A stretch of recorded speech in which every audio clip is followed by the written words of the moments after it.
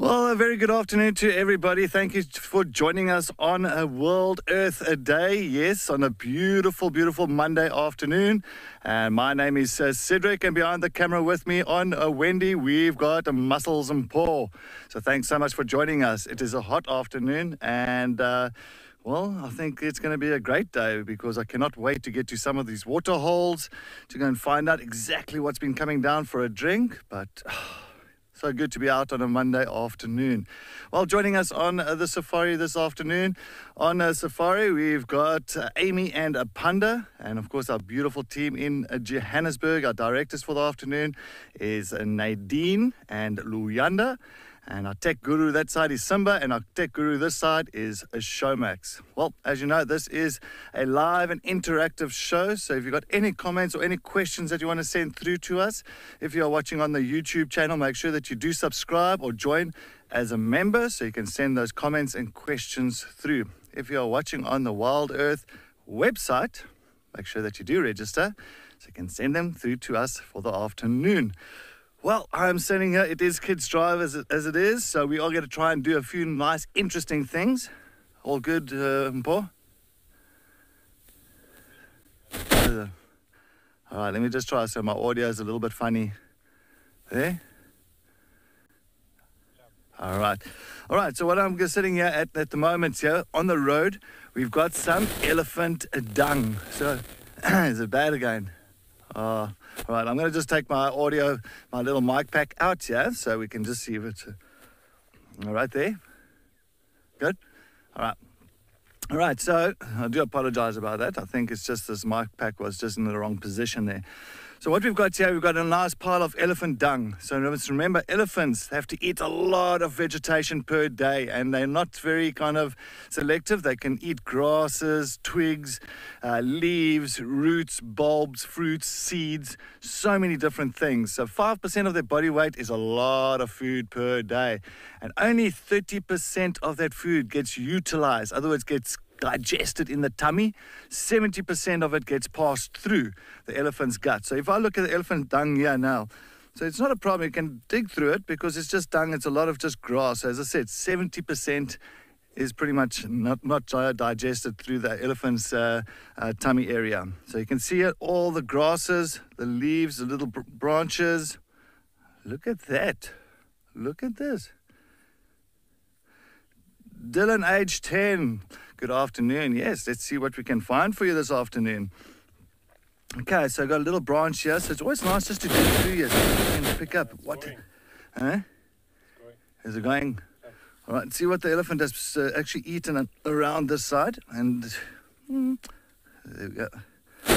All right, there we go. Some more branches, more grasses, and all the leaves inside here. Very, very interesting. So they actually say if you're stuck in the vegetation in the bush, like me now, I'm stuck here, and pretty much what you can actually do, you can actually kind of take a lighter, and you can actually then put a little fire with elephant dung and put it around your little campsite just to deter all the animals from coming into your campsite. So yes, very, very, very nice. I enjoyed that. All right, let's move on. Sorry, Nadine, go again with that. I did not copy. Sorry, Nadine is just chatting to me. All right, let's go.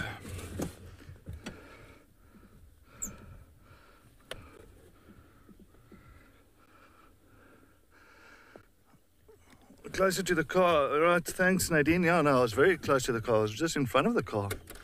All right. Let's go on. Looks like something wrong with the mic pack's fine now. All right, so I won't be able to get out of the car again this afternoon. So it looks like they want me to get out of the car. Everybody does want me to get out of the vehicle, so... Pooh! Yay! Best ever chew toy. The lion cubs do lose their little milk teeth like other animals, and it's something that we've seen more with leopard cubs than we have with lion cubs. We haven't really focused in on the process of their teeth and the way that they grow, but it happens sort of around about, I'm guessing with lion cubs, around about 6 to 8 months, maybe 8 months would be more realistic, where they start to grow their permanent teeth, and their little milk teeth pop out, and that is elephant dung. And elephant dung is fun. I'm bored with tails now. Elephant dung is the next thing. Wow. Yes, does that taste nice? Blah, blah, blah, blah, blah. Phlegm. Hello boys and girls. It is so good to have you with us for this afternoon's Kids Drive Live on Earth Day. My name is Amy, and behind the camera with me is Panda, and we will be with you for your very own show this afternoon. And we are starting off by finding the culprits of that dung that Cedric was talking about. We did have some elephants in the road. They are moving off slowly, so I'm going to keep on driving so that we can get a better look at them. We've just come past a big water hole, and they all had a drink of water. We just missed it. And there's 2 elephants at the back that look a lot darker than the ones in the front, and that's because they went for a swim. It is 35 degrees Celsius here today, and so it makes sense that they would go for a swim. I definitely would if I could.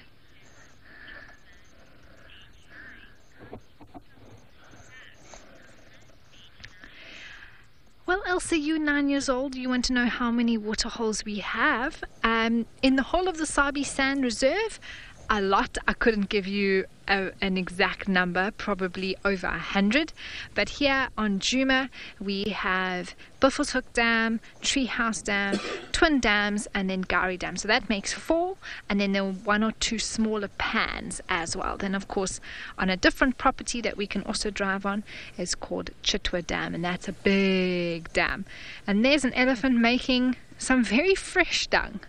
I don't think the dung Cedric showed you just now was as fresh as that one. As we go forward, we'll actually try and show you what really, really, really fresh elephant dung looks like. Right, I'm going to move closer again, Panda.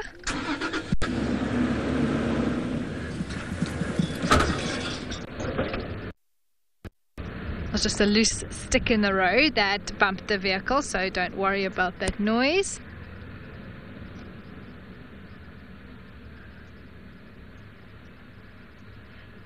So now that these elephants are finished with their drink, they are going to head off into the thickets and start feeding, which makes it quite tricky for us to...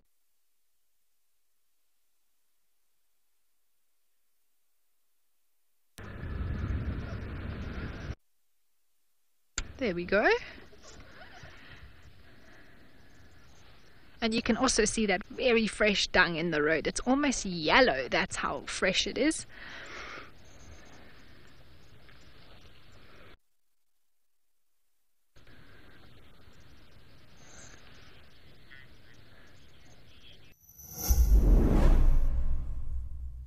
We have an exciting announcement. Wild Earth is launching a YouTube membership program. For a nominal monthly fee, members get an ad-free channel, prioritized questions, early access to videos, and many more perks. You'll get fun features like badges and emojis that'll make you stand out in the chat. YouTube memberships will help us to continue with our mission of connecting people with nature while giving you access to lots of our amazing content.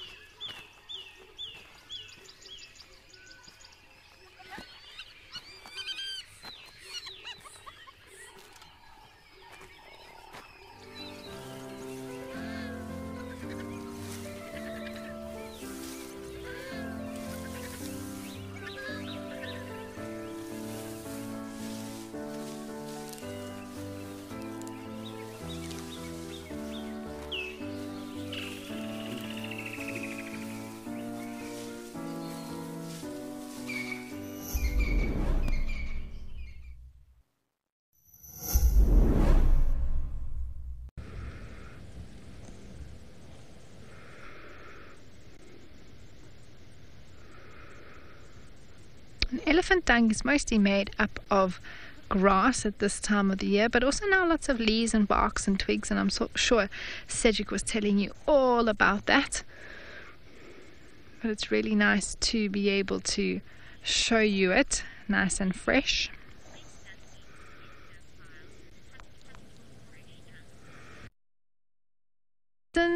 You 10 years old? Yes. When dung beetles are looking for dung, they need fresh dung. And the reason for that, Samson, is because they have to be able to mold it into the little ball that they need to make. And fresh dung works best. It's full of moisture and nutrients still. It hasn't dried out. It's easy to work with and mold into the shape. So that is why dung beetles will only use fresh dung to make their balls with.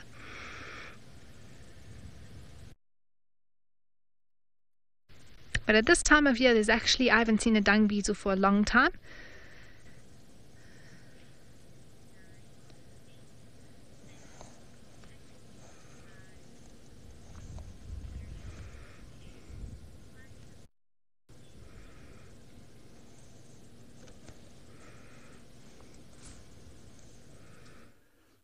Thank you, Amy. All right, well, I am sitting here on the road now. Finally, I got my audio all fixed up and all that. So I'm just going to draw a circle.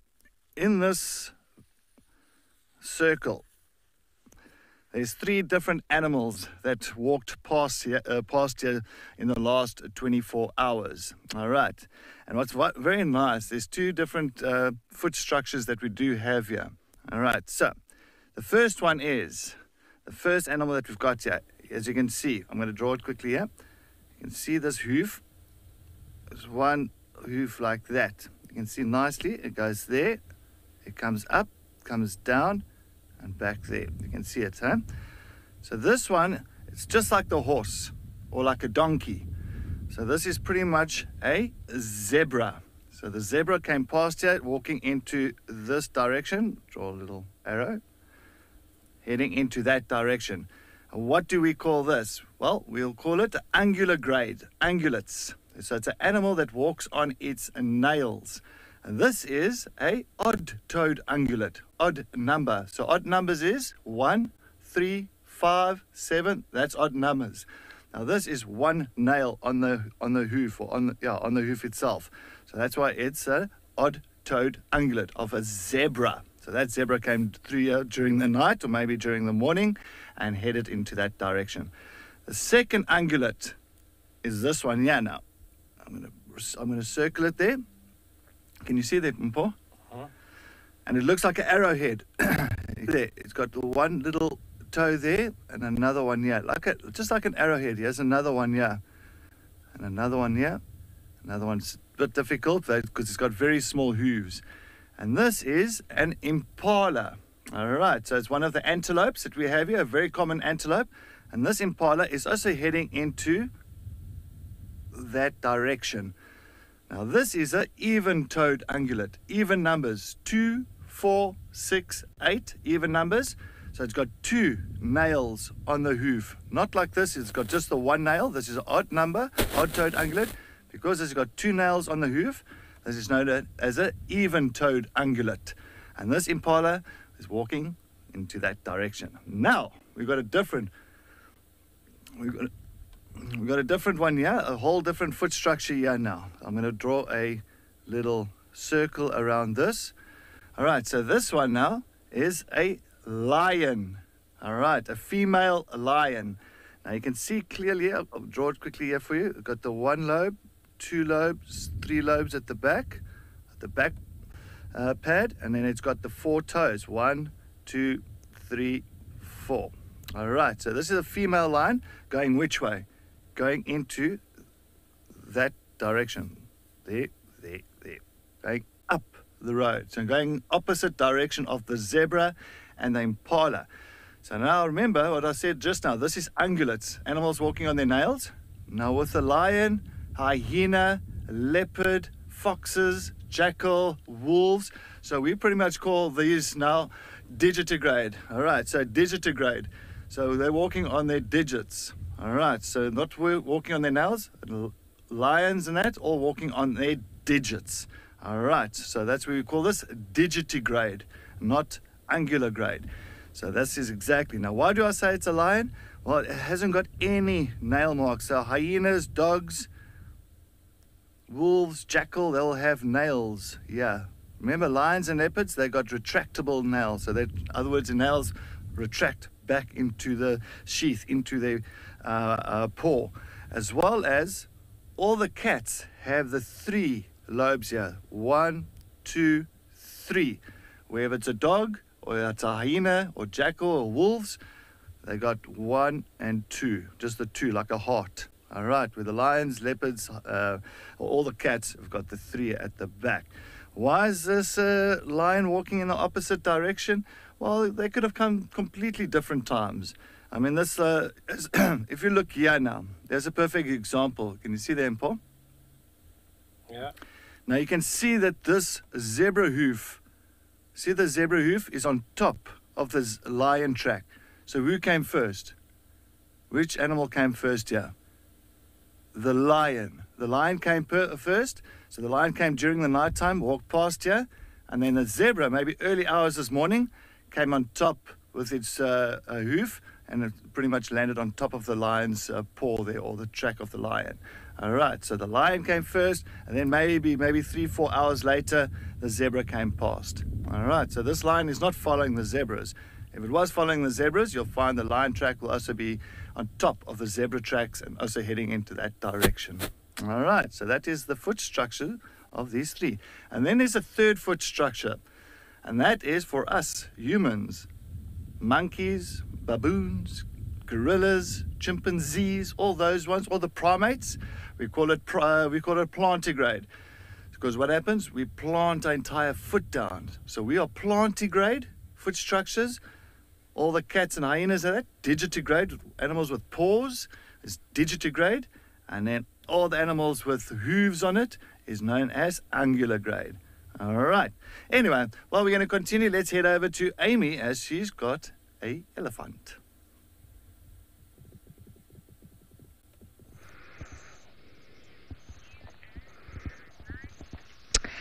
Welcome back, everyone. We have found these elephants again a little bit further up the road, and one is feeding off this tree right in front of us, very well disguised behind what we call a bush willow tree. But it is a very thick area, so we're lucky to see these elephants at all. They can so quickly disappear into the bush.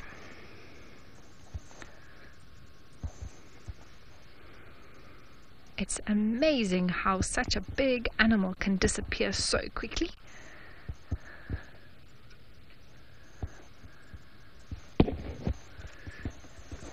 Just like that. I'm going to go forward a little bit. I do apologize if there is any sort of picture breakup or anything like that, but hopefully the signal will be fine.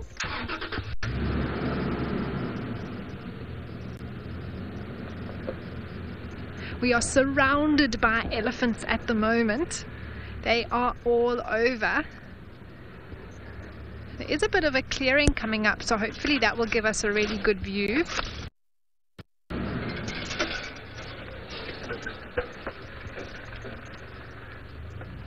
Just a little bit further.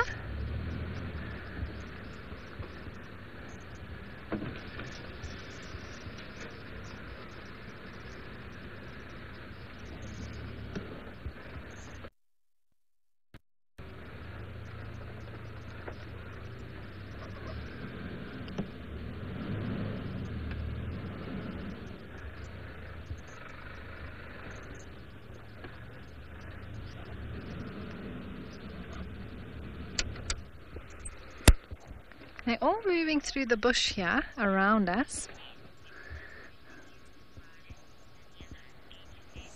Daniela, you're 10, and yes, elephant dung, if you can get hold of it, is a great fertilizer.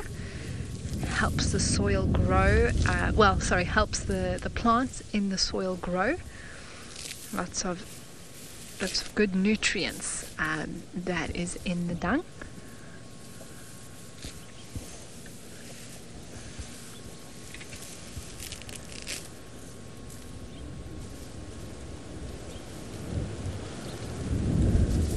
Oh, there's a nice breeze. You all saw how warm it is today. Well, I was saying so in the beginning of the drive. It's very, very warm. And so a breeze is welcome. The elephants went to drink. Some went to go swim.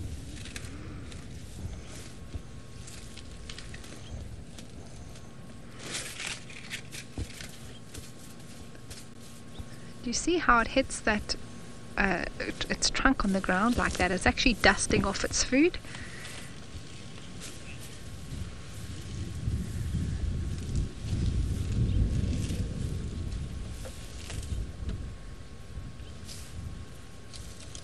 Because the last thing you want is some sand in your mouth. Oof, that's not nice.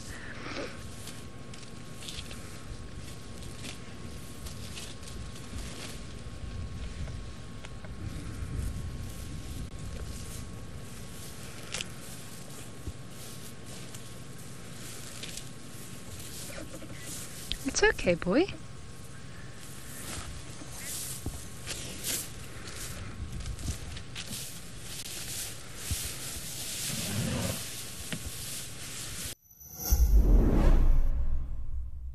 On the 30th of April, Wild Earth will be coming off the DSTV platform. We want you to come with us into a more sustainable future.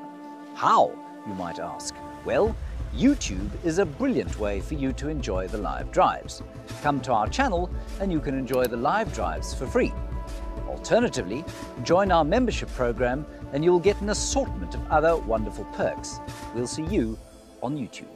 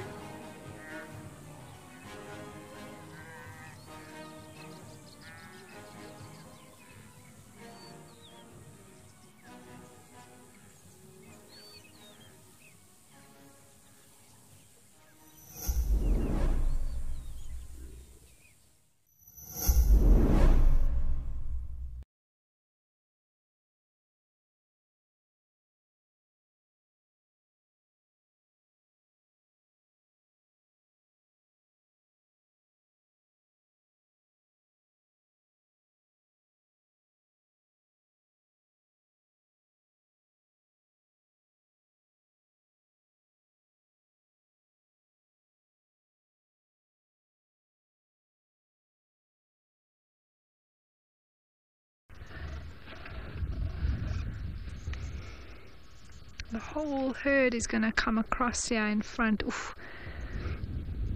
But you can just see them, but it is a bit thick.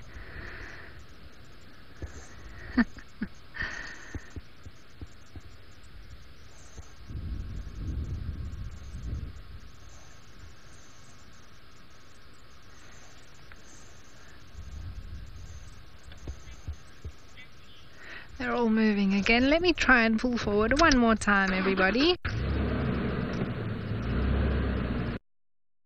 Just around this corner, maybe we could get a glimpse of them coming across the road.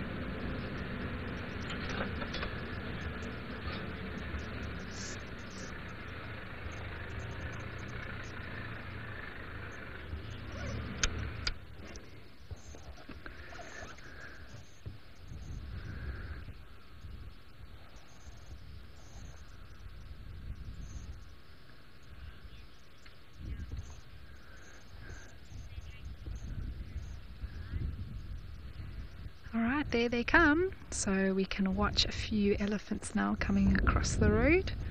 There should be one or two little ones in between as well.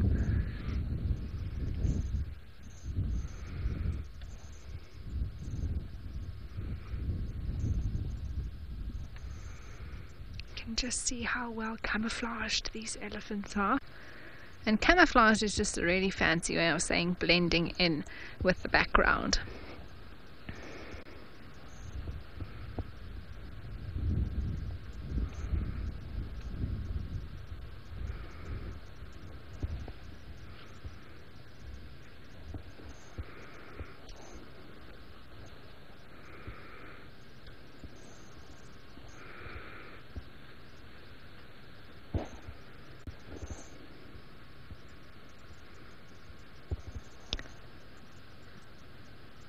Sounds like there's a pan nearby that they're gonna splash themselves with mud in, just by the sounds on the left.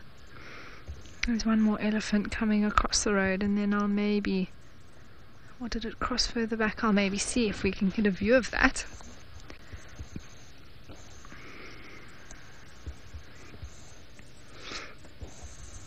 Alright, I think they've all come across, so let's carry on.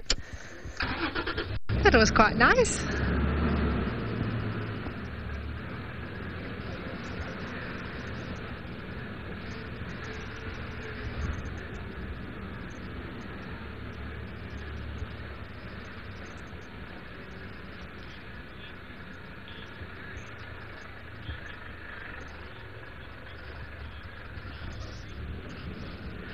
Ooh, Jenna, it's a possibility.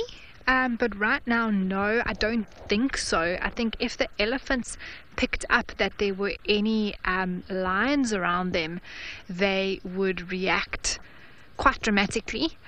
Elephants don't like lions at all, and they would be quite worked up and trumpeting, flapping their ears, running around. But there's always the possibility.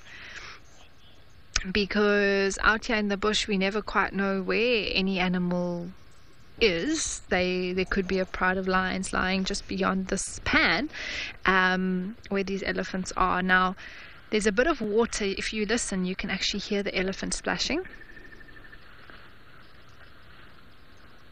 Look, Panda, if you can pick anything up there at all. You're a bit higher than me, but yeah, unfortunately it's in a very thick spot, so I'm not going to be able to drive in there. It's just off the road here, and quite a dip, but we can listen.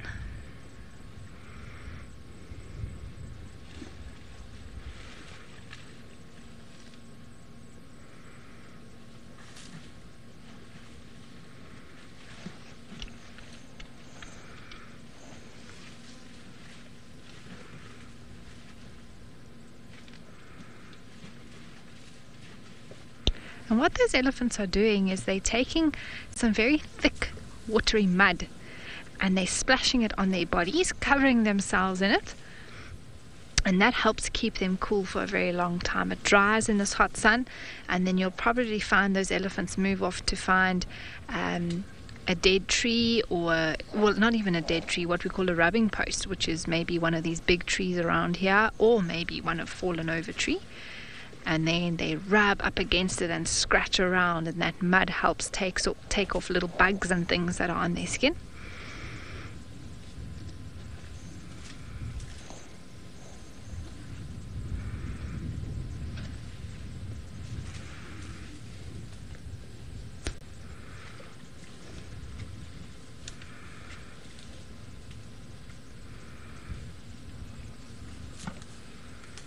Just going to pull forward a little bit, see if we can find a gap for you all.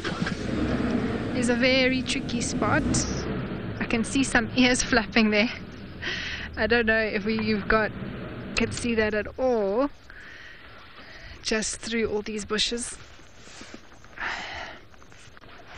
We're gonna try show you, everybody.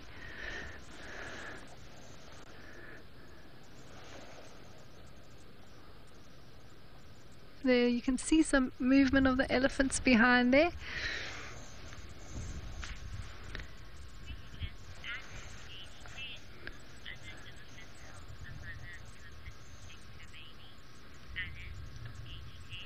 Anna, yes, absolutely. Elephants are very family orientated and very protective of the little ones in their herd, even if they aren't their mother. So that's very, very important that elephants do that. I can see them coming out here, Panda. Let me just go forward. The whole herd's going to come out there, just through those bush willows there. And this is what they had in mind. They knew they were moving in this direction. You can see them there. I do apologize for the view, everyone, but it is the best we can do right now.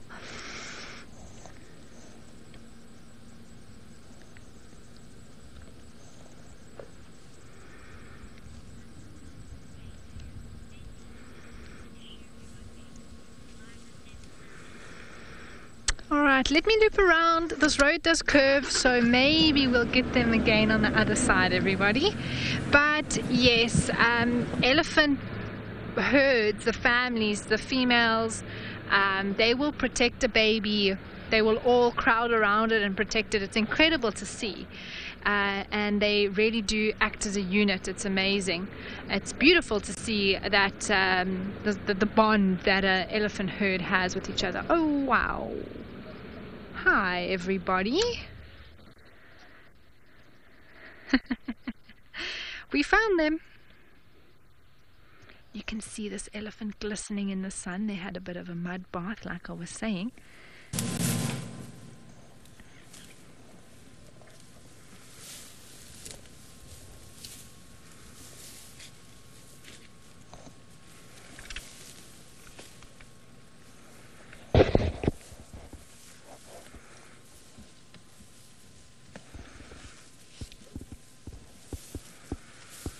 Wow, we've been able to stick and trail these elephants all the way from Buffelshoek Dam along the road.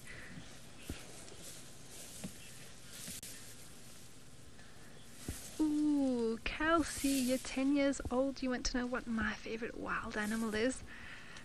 So Kelsey, I have to answer this question in two parts. My favorite wild animal is an elephant. My favorite baby animal is a baby rhino. I love elephants. They make me so happy. They put a smile on my face, and I always have to stop for an elephant when I see one, even if I'm driving in the Kruger Park. Alright, let me carry on again. Once again, moving forward, keeping up with these elephants on the move.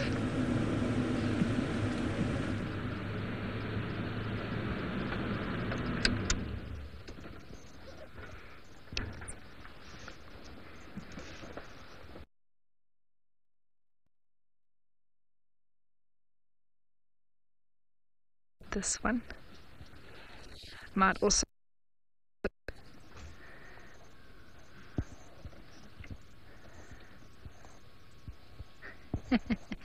they really haven't want to be on camera.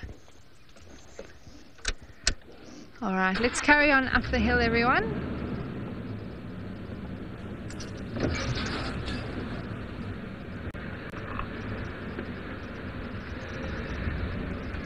Do apologize if there's any picture breakup. We did go through a little dip there,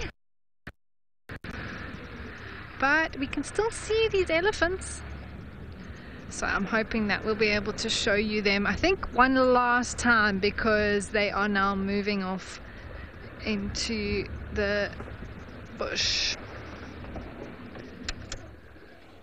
Just remember that the first hour of our sunset safaris is a kids drive, so we take all the questions and comments from children for the first hour. And then we'll be carrying on with the regular show at 4:30.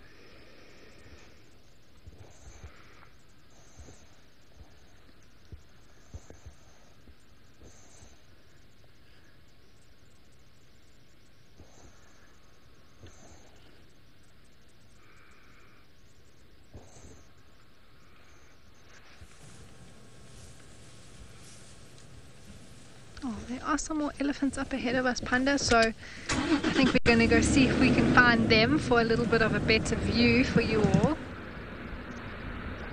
has been amazing to be with these elephants for so long. I really thought we might not even catch up with them again, but it is quite a big herd.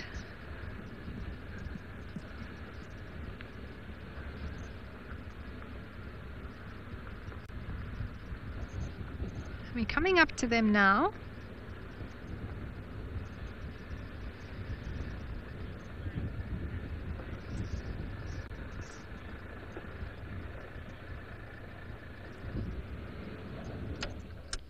I think these elephants are all going to come out in front of us, everybody, so just bear with us as they walk across this open clearing. Dina, you're 12 years old. You want to know, do we find more animals by listening or looking at footprints or tracks? Ones. Yeah. And I'll have to think about that, Dina. I think probably, a lot of the time some animals are easier to find by sound, some are easier to find by tracks. So if we think of things like leopards and lions, much easier to find them by tracks. Elephants, easier by sound, because they often make noise from, there's one coming out in the road, there we go. They make a lot of trumpeting, or they break a branch, or their movement in the bush is quite a lot, so they brush up against leaves and things like that, so it's easier to hear them moving. So I think, Dina, it really does depend on the animal to answer your question. Alright, let me go forward one more time. And then we should get a nice view of all of these elephants coming out here.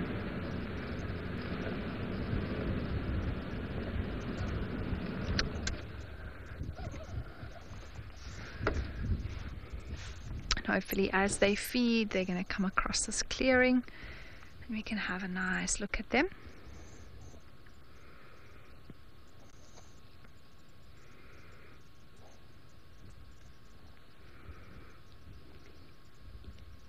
Oh, well, and there's a bird there as well. Look at that.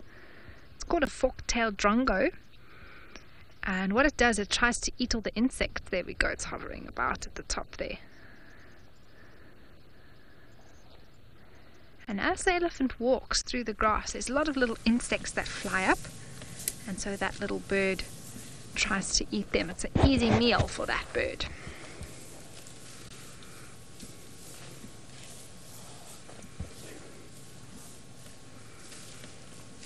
Finally, a good view, Panda, in the open. Hey, it was worth it to stick with them for so long.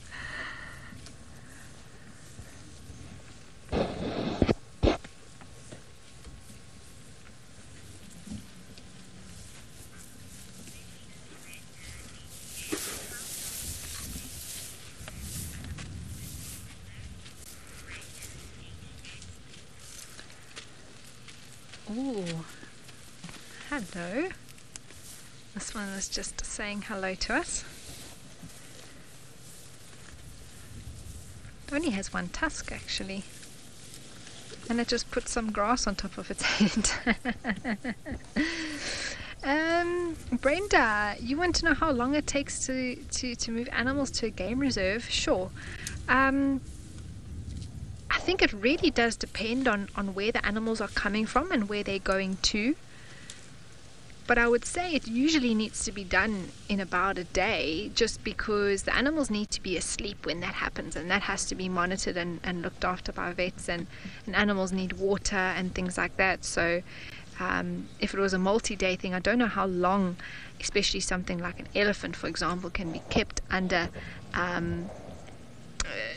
out of consciousness. So I'm assuming, depending on the distance, if they have to, move it, then they might fly it so that it's only for a certain number of hours that it can be kept unconscious for.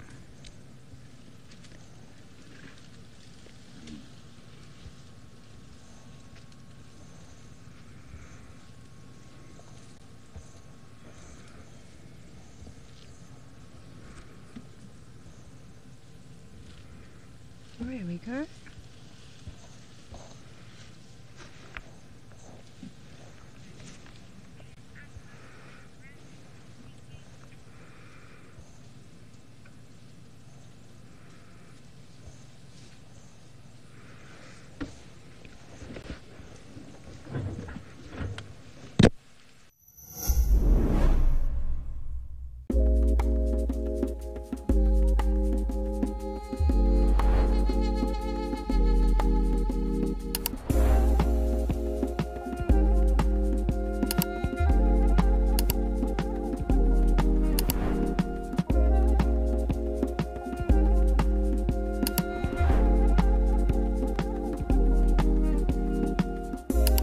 This is On Safari.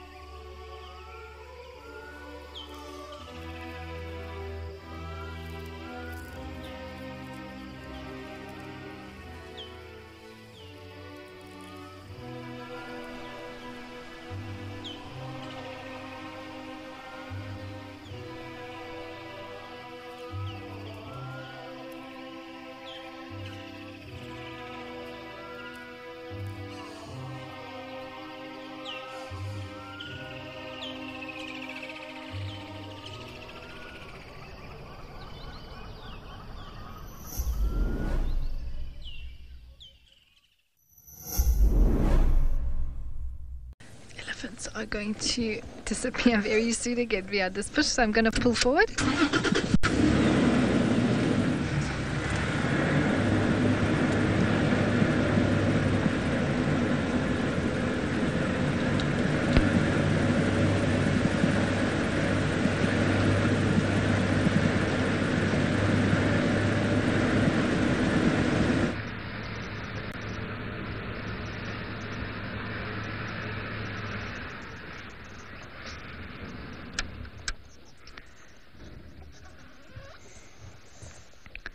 They are a bit difficult to see, but they are going to come out a little bit more into the open very soon.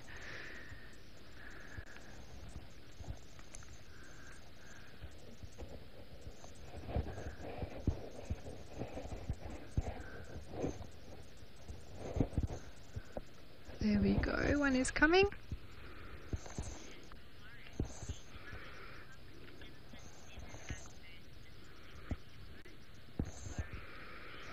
Ooh, Warren, you're 9 years old. That is such a good question, and it's something I only learned probably 4 or 5 years ago.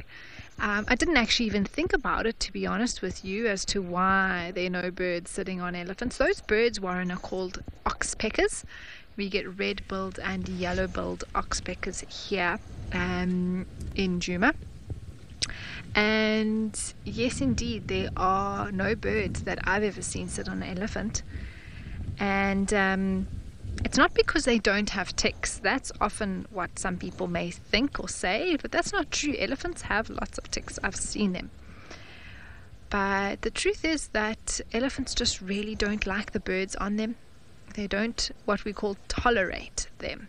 They chase them off immediately, flick their tail, shake their head, and so the bird knows that it's not welcome, so it just doesn't try it anymore.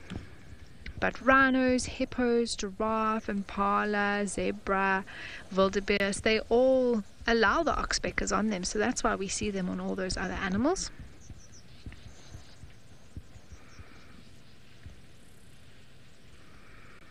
But just not on elephants. Ooh.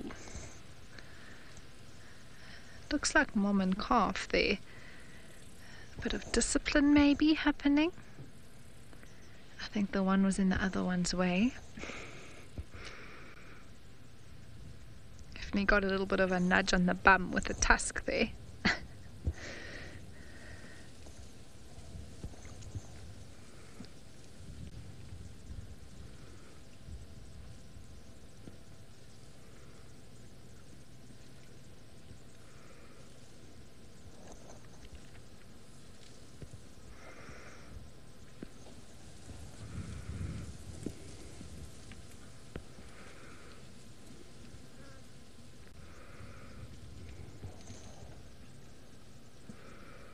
Oh, we've got a nice gap, Panda. How great is this? Very grateful for this gap right now.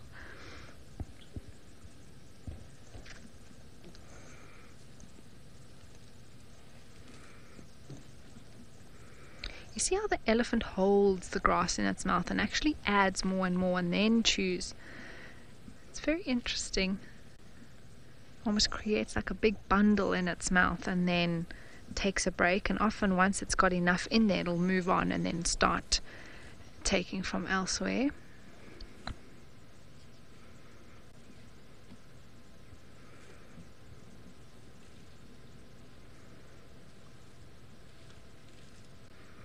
There's an elephant coming across in front of us as well. I think it might come across the road. I thought maybe they were heading in that direction. We'll just have to see.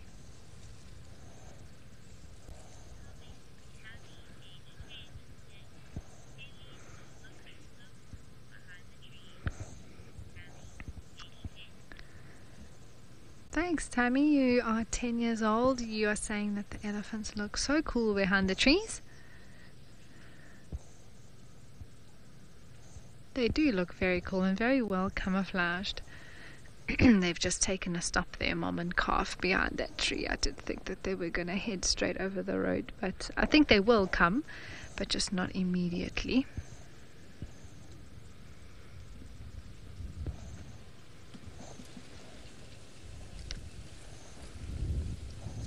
So we'll go back to this one. Oh, there's, sorry, Panda, just as you said it. There is one there crossing the road. And that's one of the young bulls that took a swim this afternoon.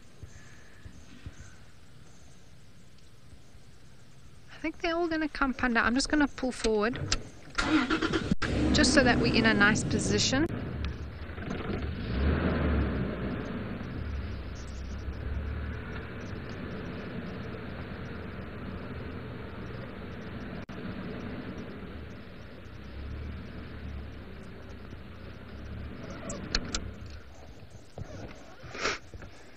And if we're patient, everyone, I think we are going to see all of these elephants cross over here.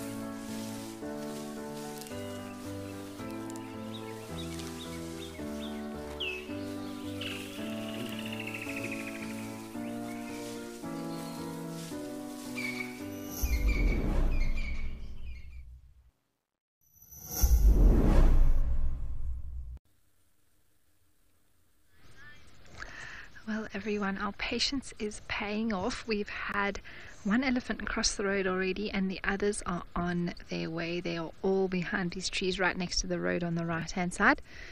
And I think very soon we're going to have a whole bunch of them come across the road.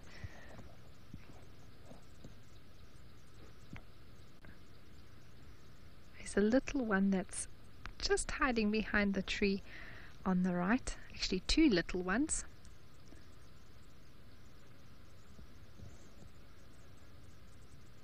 There we go, there comes out one.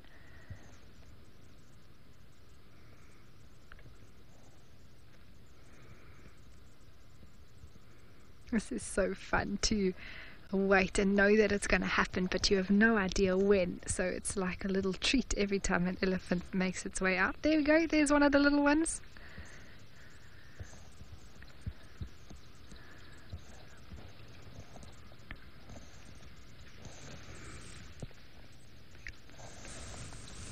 There comes another one.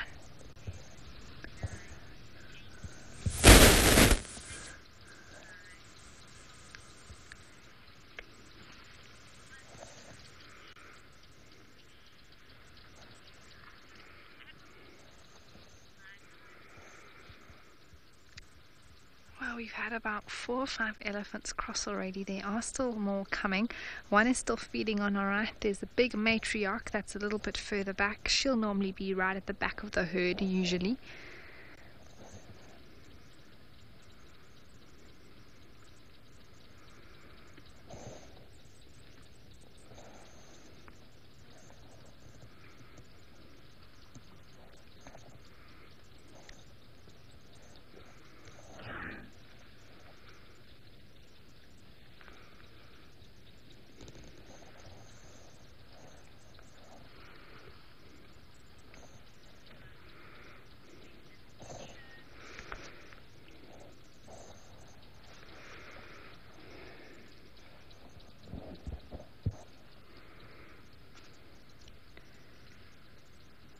It's been amazing to follow these elephants on their journey this afternoon.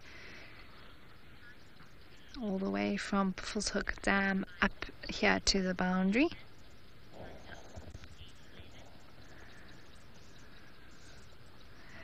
And as they finished their drink, they made their way towards a pan where some of them splashed themselves with mud. There comes the matriarch on our right now.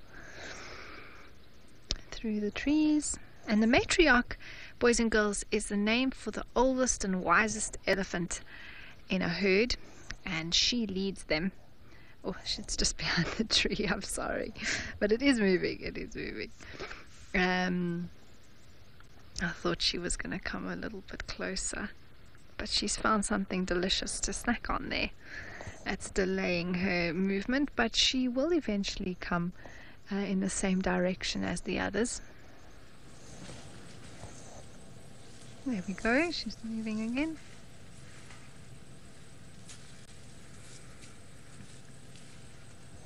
She's basically the herd's leader.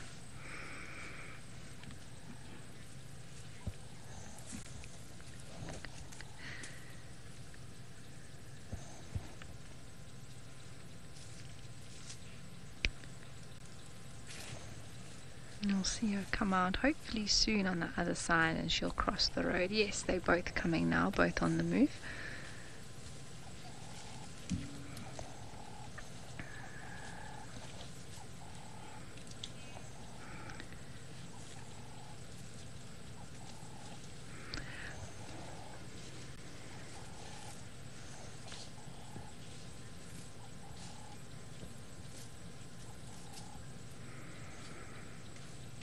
Well, boys and girls, we just want to thank you all so much for joining us this afternoon for the Kids Drive.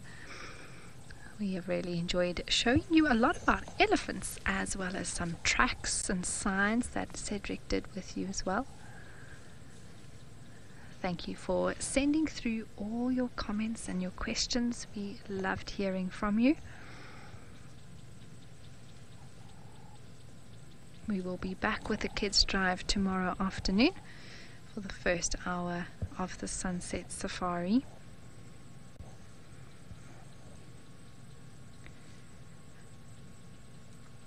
Remember that we'll go straight into our normal sunset safari for the last 2 hours of the show immediately from here. We're waiting with bated breath on these elephants. They've come closer to the side of the road,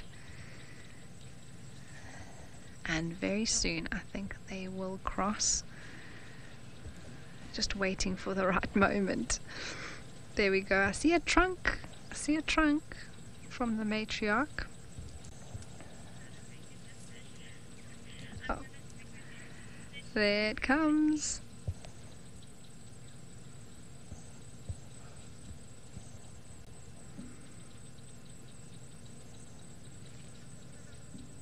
And there comes the next one.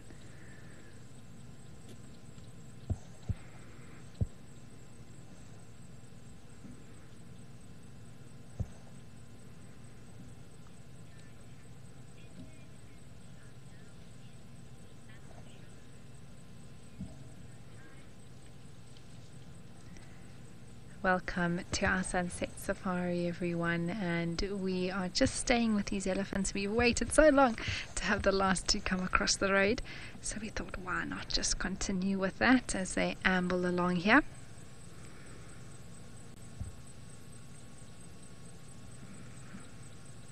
But a very warm welcome to all of our regular viewers.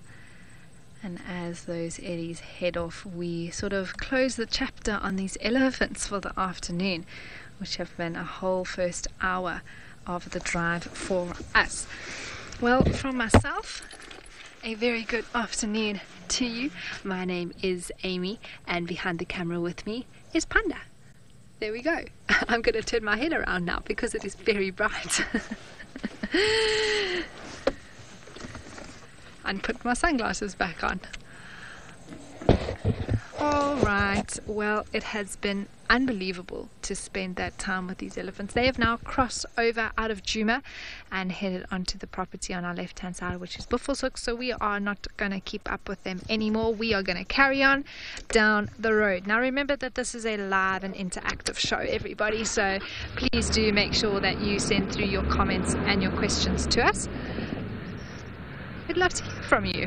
Let us know who you are, maybe where you're watching from, what you love about the drives, maybe what you're hoping to see this afternoon. That's always a good one. If anyone was hoping for elephants, check.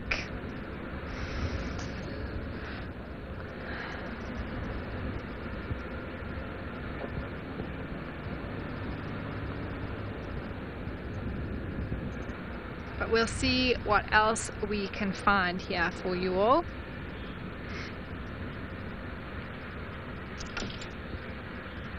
Steve, yes, and of course, happy Earth Day. Thank you for saying that.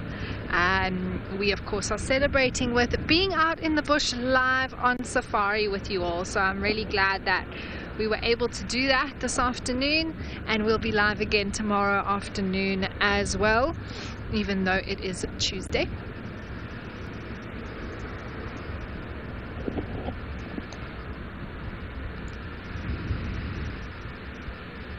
We're going to head down onto our other boundary now, and yes, just checking for anything really. I was telling Panda I'd love to see some more zebras. We saw them once briefly the other morning, but they sort of just ran past us, or in and out of Djuma.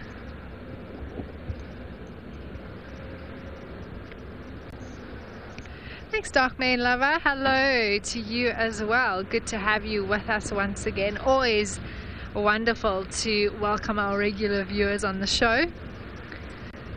And also to anyone who's new, welcome. We do hope that you'll experience a bit of what it is like to be on game drive out in the African bush with us.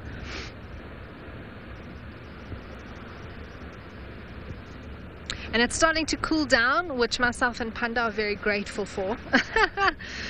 It has been very hot today, and almost unexpectedly so. We sort of expecting cooler weather now, heading into almost the last bit of April, but it has been relentlessly warm today, and finally actually it is relenting. It is cooling off quite nicely as the afternoon wears on.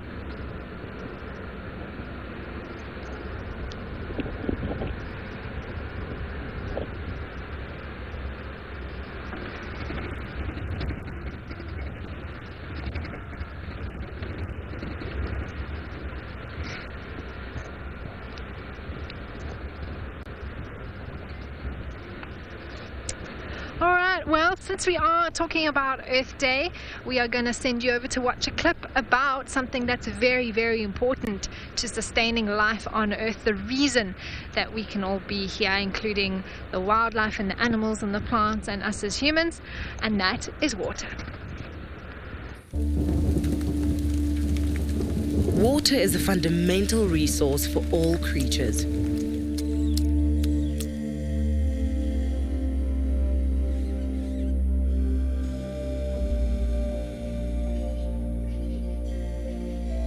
In the wild, water sources are the sites for an array of activities.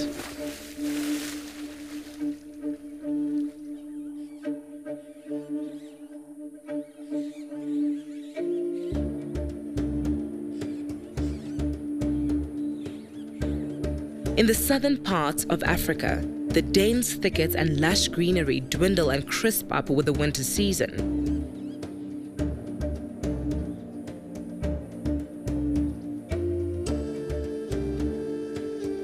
Making watering holes a gathering spot for grazers and a potential hunting spot for predators.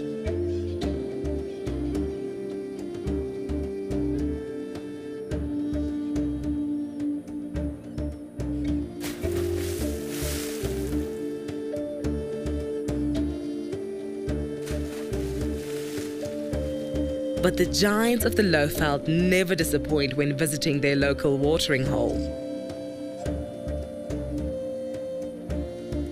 Elephant trunks are generally amusing appendages, but are particularly entertaining when used to quench their thirst or cool themselves down.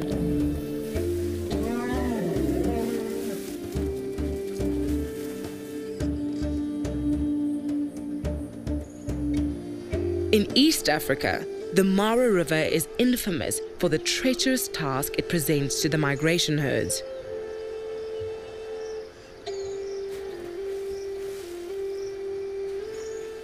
However, it is also home to a variety of winged, scaled, and wadding animals.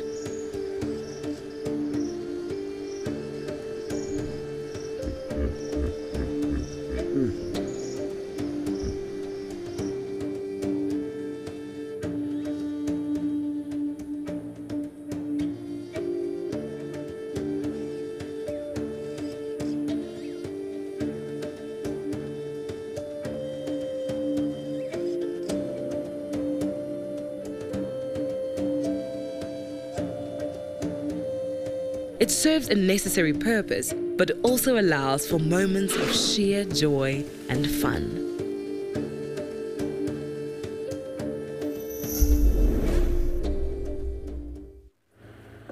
Well, a very good afternoon to everybody, and welcome to our sunset safari on this beautiful Monday afternoon. And as you know, we are celebrating World Earth Day. And well, my name is Cedric, and behind the camera with me on a Wendy, we've got a Muzzles and Boy and his old teddy bear. And yes, it's going to be a great afternoon, and hoping that we're going to get great sightings for today.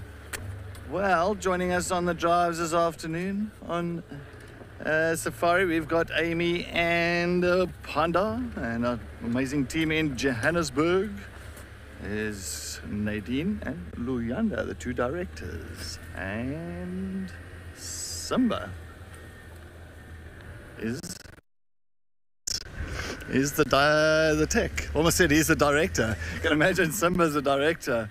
I think old Simba must be smiling now in Johannesburg. He's like, yes, yes. And of course, our tech guru this side here at Juma is Showmax. This is live. Okay, thank you, Nadine. So Nadine says it's so wonderful seeing and pouring myself out here this afternoon. Thanks, Nadine. But yes, this is live and interactive, so if you've got any comments and questions that you want to send through to us, and if you are watching on the YouTube channel, please make sure that you do subscribe or join as a member. And yes, and you can send those comments and questions through, or if you're watching on the Wild Earth website, make sure that you do register. All right, so my plan for the afternoon, I was around at Treehouse Dam, Twin Dams, not much happening around the dam area at the moment. I know water is very important, as you saw the clip a little bit earlier. So I thought maybe we were going to be lucky with something around there. Nanny. Sorry, Nadine. Nanny. Nanny?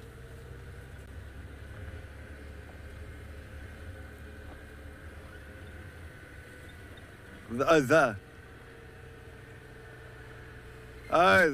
nanny. The nanny. Okay, thank you. Thanks, Nadine. The nanny. Interesting. All right.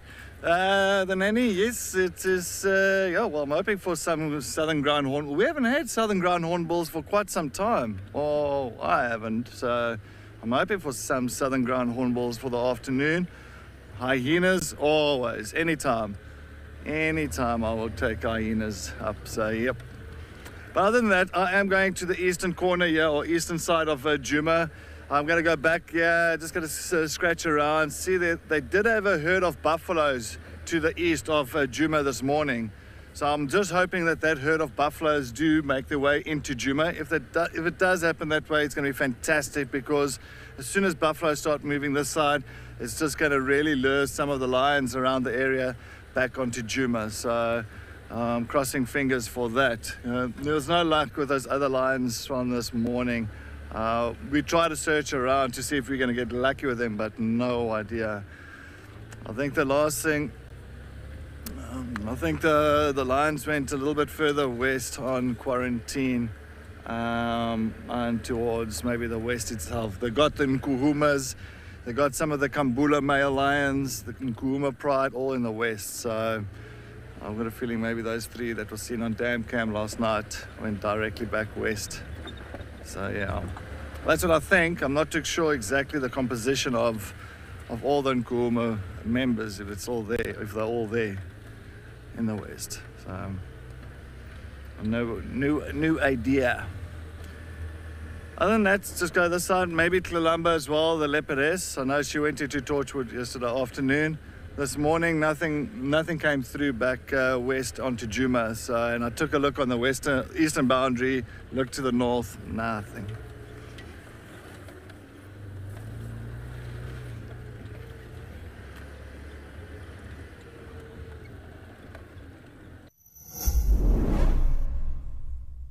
Oh, how time flies when you're having fun.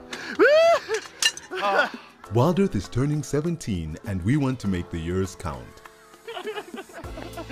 17 years of achievements, close encounters, and special memories. He's got it, and he's straight up a tree. Come along as we reflect on our top 17 greatest moments. Here's to more years of connecting you to nature. Wild Earth, connecting with nature.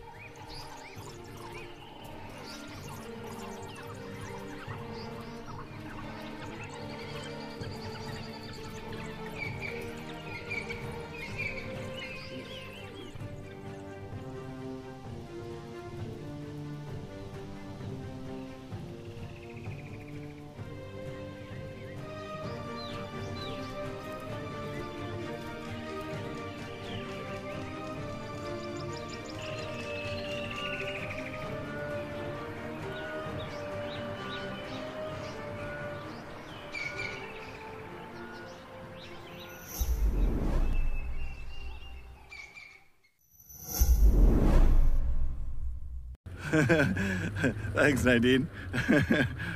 All right, so Leander, our director, our second director for the afternoon, he's been to Yellowstone. I did not even know that.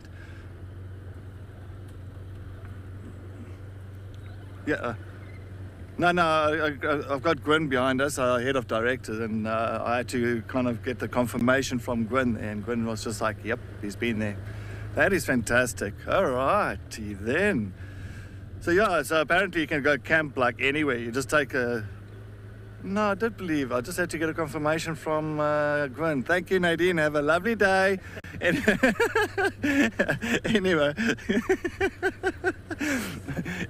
getting back to the point, I was just saying with the tent and all that, so we can actually just pitch the tent up in certain spots there at Yellowstone Park, and wow, I would love that.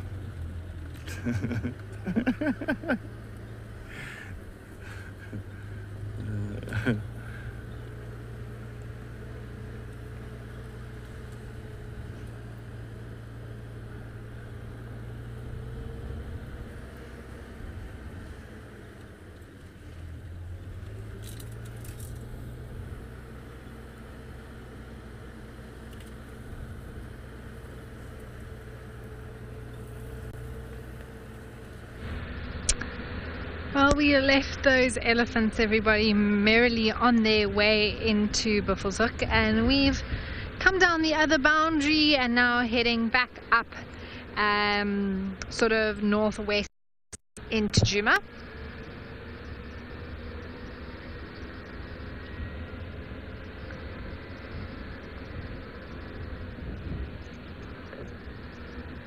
And I've been keeping my eyes open, Panda as well, trying to spot anything along the way, but so far no luck at the moment. In between those elephants crossing the road, we did see two Coqui francolins cross the road, which was very cool. They're quite rare to see out here. We hear them relatively often, but they are one of the rarest species of francolin to see.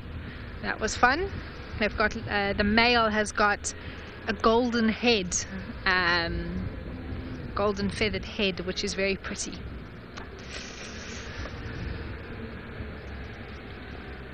We're going to check one or two pans, head past some water holes as well. With the heat, who knows what's hanging around there.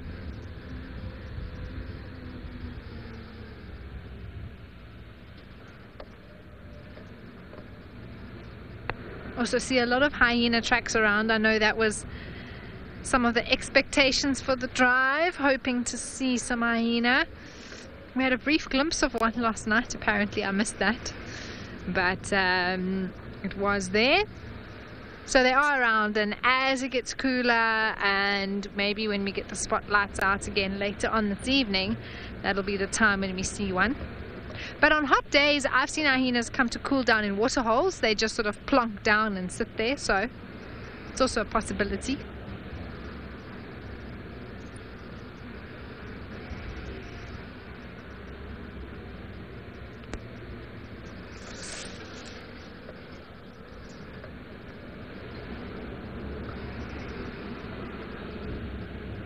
Well, that is a red-crested korhaan that just flew as we drove past. Also more elephant tracks in the road.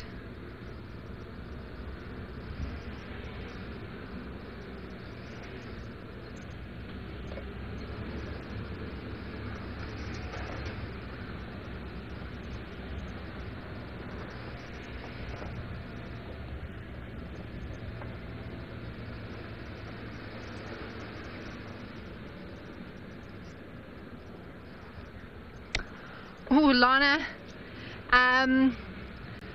Not in South Africa.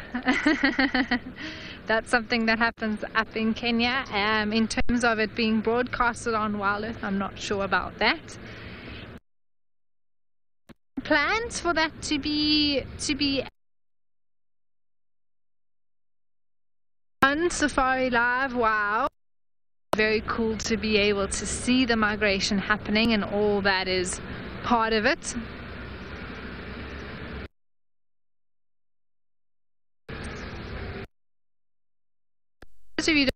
Migration is a mainly the wildebeest in Tanzania, and basically follow the rains as they come in the year, but also zebra. And it's incredible to see. It's on my bucket list for one day to be able to visit and see that for myself.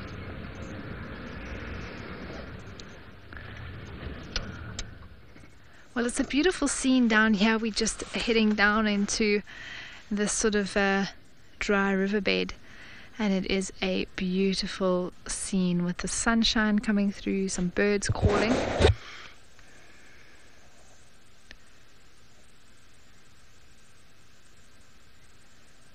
There were some fresh elephant bull tracks, massive tracks in the road, and I can imagine them feeding their way through this area,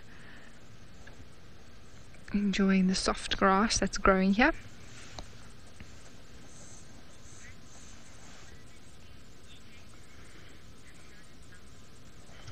Alright, well, as we sit here and enjoy this peaceful scene, you are going to head over to Cedric for an update on his bumble.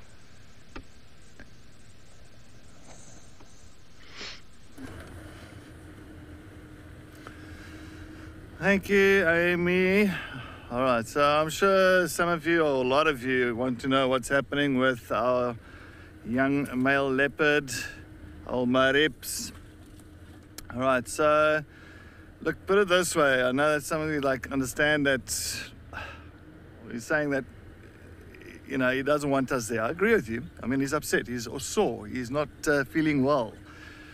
But on top of the contrary to that as well is that Sabi Sands has asked us. I spoke to the Sabi Sands yesterday. So what happens is they've spoken to James as well, spoken to me, and they've just asked us, please, for people from the Wild Earth, if you guys can, if you go past there, just go and take a look. In other words, just go take a look just to get an update on him, because we've got to know when he moves. If he moves from there and we don't follow up there and he's gone a long time ago, or something happens to him, we won't know what's happened to him. So we need to go and just do maybe like a daily update check, just to check quickly. He's there, he's looking good, his wound is still fine, just to, you know, have a good overview of it and then move away. Of course, not spend the entire drive there. There's no other vehicles going there as well, so he hasn't got that pressure on him at all. There's no pressure of vehicles. Actually, funny enough, all the lodges have done so well, not putting any pressure on him, which is fantastic. So now this morning I went past just to double check there, because once again the Sabi Sands is not here. They are so busy, they can't just focus on one thing here. They've also got other priorities as well, so they've got to look at other areas in the Sabi Sands due to other problems and things that they have to do. So they also asked us. So I said, okay, this morning I came past here just to double check. Unfortunately, there's no kill in the tree. There's nothing. There's no kill anywhere there. We found his tracks actually coming down this road here. We found his tracks coming down this road. So in other words, he was moving from Buffelshoek Dam, from the dam area. He was moving here in a easterly direction on this road called Hippo Pools.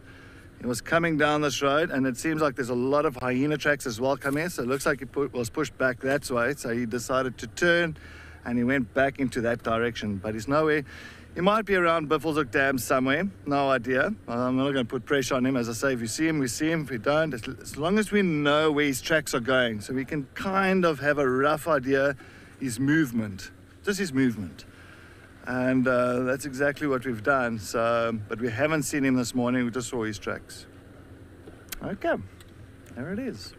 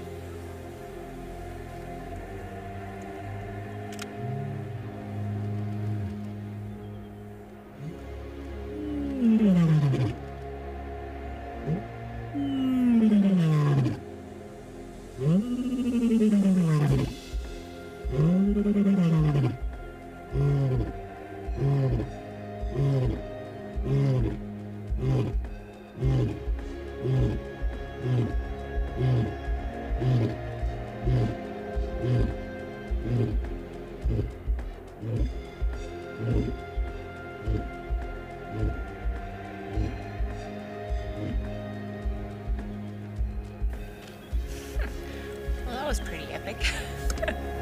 He even got up for us. He's definitely looking for the rest of the lionesses.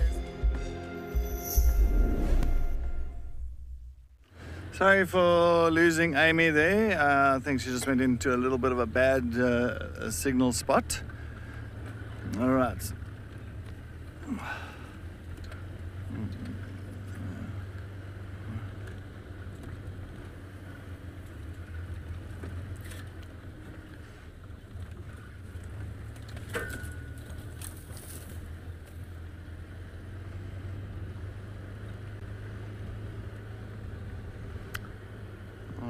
I am just going north of Buffels Hook Dam area. I'm going to Buffels Hook boundary. That's just the northern boundary of Juma. Head over that side. And I'm going to just try and do a bit of a scratch around there. I'm just hoping for Columba. It'll be nice to see her coming down this side again. Hopefully she hasn't made a kill inside Torchwood. And Torchwood is just a property to the east of us where tracks went in yesterday, and nothing has come back west.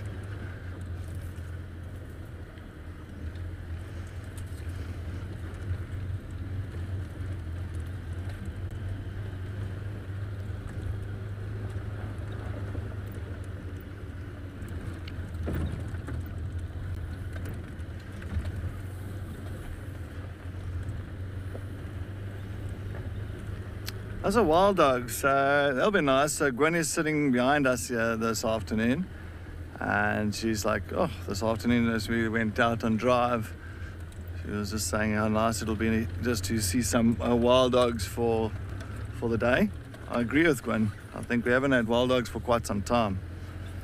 The last time we had wild dogs on Jimma was on the 13th of April, if I'm not mistaken on that.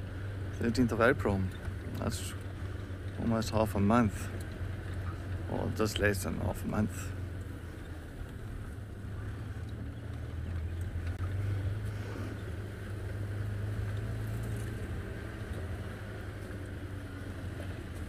Wild dogs and buffalo, that'll be nice.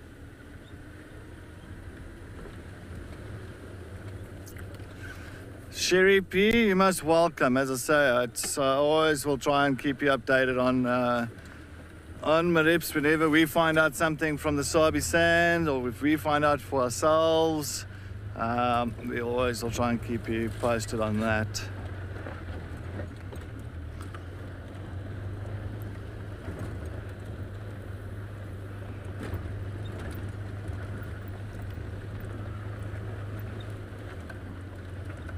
This is unfortunate. Look, the thing is, the Sabi Sand, they can't always just come back and forth here. So I think yesterday and today they were in the western area of the Sabi Sand, the western side of the reserve, busy with other things. So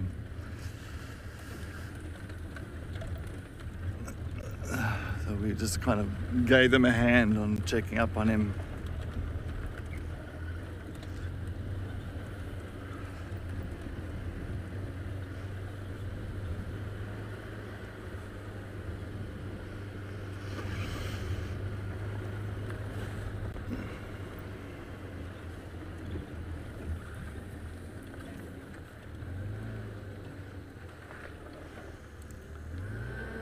Joshua and Sumi would be nice. Sumi would be fantastic. We haven't seen Insumi for a long time. I think the last time we saw Insumi is when she was busy feeding on that Janet. I think that was the last one, isn't it, Nadine? And Nadine was also the director that day. That was the last time we saw Insumi on Chitwa. I've heard that they've been having sightings in Torchwood, and they've had in Buffels Hook.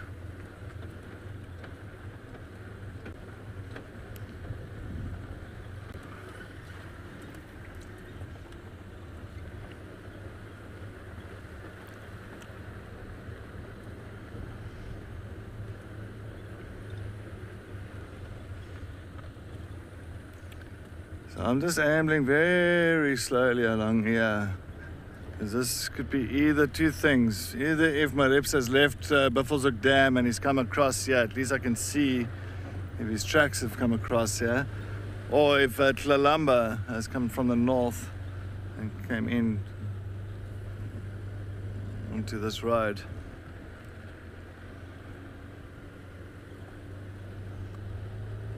Sorry, the sun is very, very sharp.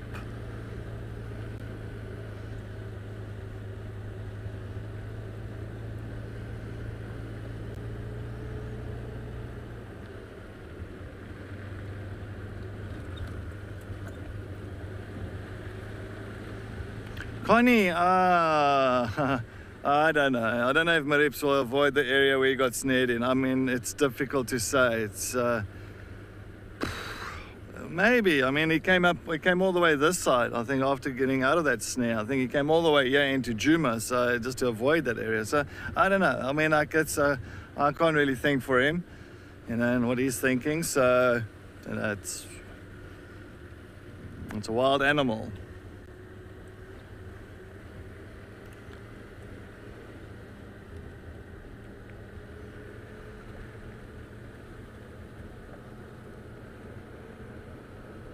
Well, I do hope he does avoid that area.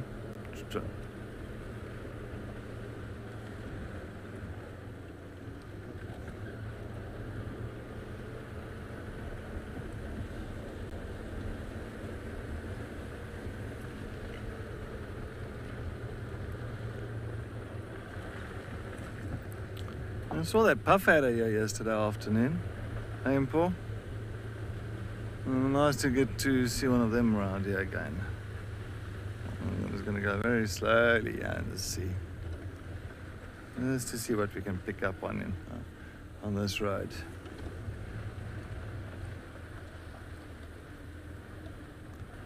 Especially this time of the year now, when we're slowly but surely going, these little dips become nice and cool. Oh, it's so nice. On a hot day, you come into these little dips and all that cold air just sinks.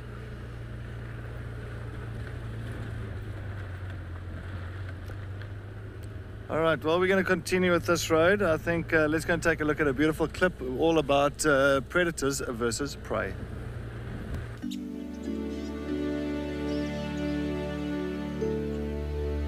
All the inhabitants of the animal kingdom depend on the new life brought by the rains. From the gentle giants who constantly roam, forever browsing the woody trees, to the minute meerkats foraging for grubs and beetles.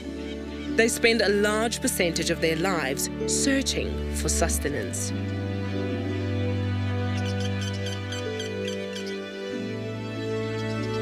Millions of angelids follow the rainfall across the Serengeti Mara ecosystem, constantly grazing and scouting for fresh new grass. But these high numbers bring high drama.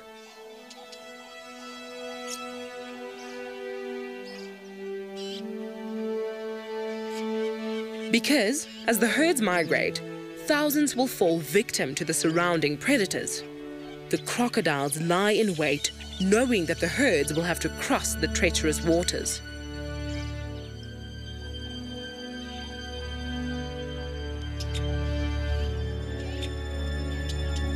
The big cats stalk and hunt the massive gatherings, picking off the weak. The hyenas also get their fair share of the spoils. Although they are famed scavengers, these hardy beasts are skilled hunters in their own right. As the rains ease up in East Africa, they begin in Southern Africa. The nutrient-rich plant life means healthier herbivores, which in turn means healthier predators. A vigorous leopard is much more likely to be able to hoist a heavy kill into a tree, satiating their hearty appetite. And a robust wild dog pack are odds-on favorites to run down any prey, replenishing valuable energy reserves needed for survival in the African wild.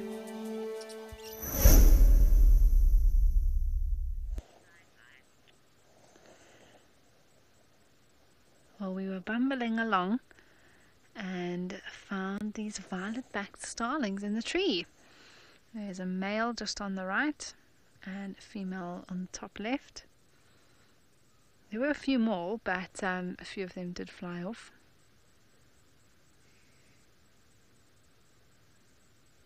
And they look completely different to one another. The male's got this beautiful coloration. It used to be called a plum coloured starling.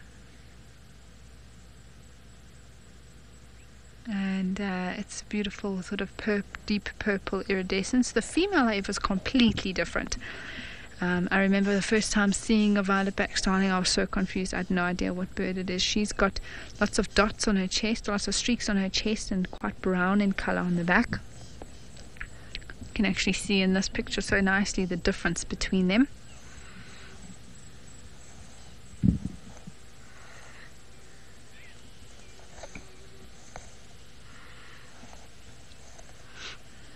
Catching the last of the afternoon sun just before it dips below the horizon.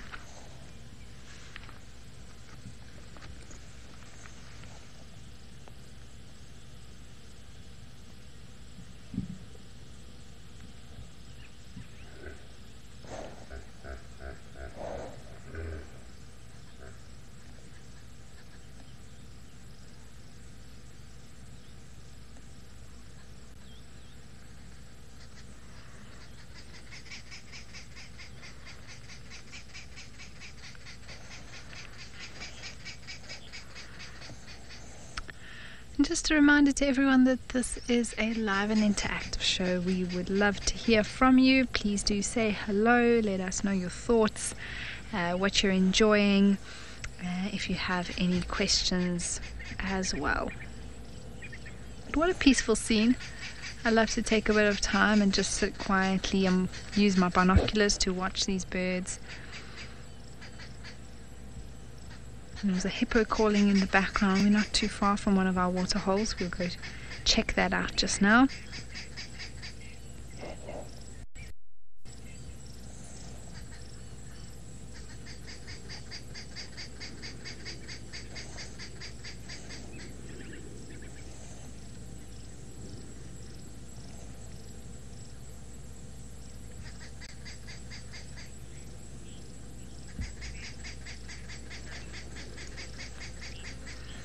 Oh, hey 40, I have an answer for you. It took me a while to decide, but I have decided and I'm sticking to it. I think the gorgeous bushshrike has the prettiest call. That is its name.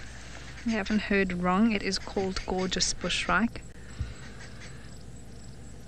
It is beautiful, but it also has, it was one of the first calls I was able to recognize undoubtedly. And I trained, did my guide training up in northern KwaZulu-Natal, and that was the call that we heard very often there. We don't hear it almost ever here in the Kruger National Park. It's a rarer bird to see. I have seen it in the Sabi Sands before, in the south, and every now and again the call pops up, but it's not something we hear very often at all.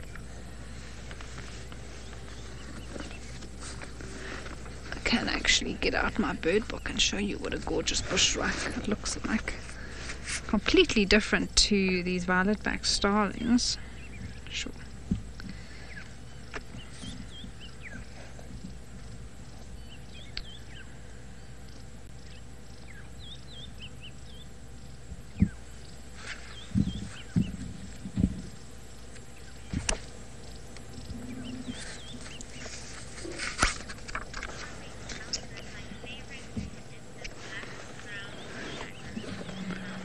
So here's the book, everybody, just to show you, for those who are interested in what a gorgeous bushshrike looks like. It's this top one here, and it's got this beautiful red throat just underneath, and like most bushshrikes, they enjoy the thick bush, and it's very, very tricky sometimes to see them, but you can hear their call very clearly.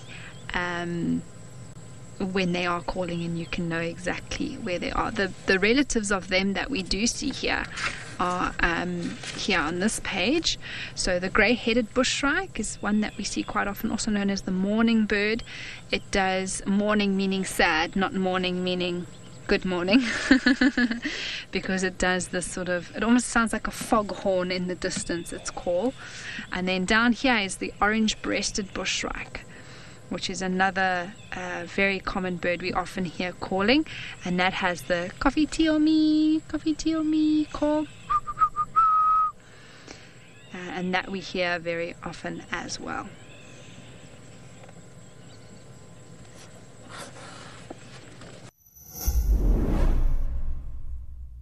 We have an exciting announcement.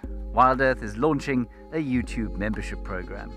For a nominal monthly fee, members get an ad-free channel, prioritized questions, early access to videos, and many more perks. You'll get fun features like badges and emojis that'll make you stand out in the chat. YouTube memberships will help us to continue with our mission of connecting people with nature while giving you access to lots of our amazing content.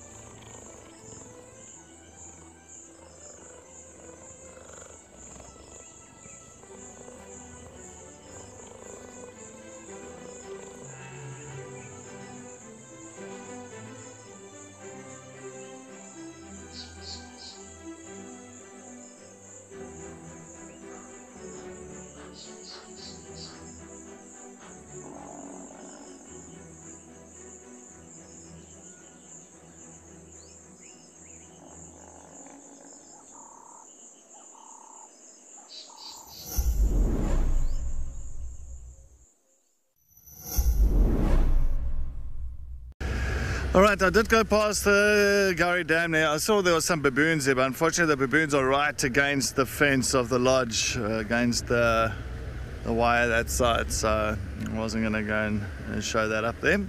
So what we're going to do now, I'm going to go back to where these lion tracks from this morning.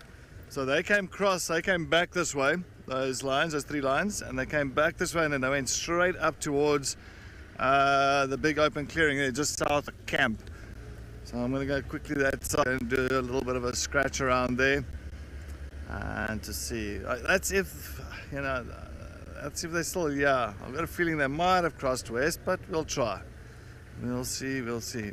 So I didn't get any lion tracks actually crossing over another road called Zoe's. And if they would have crossed there, then I can understand, but I didn't get any tracks that side this morning or this afternoon. Well, actually this afternoon.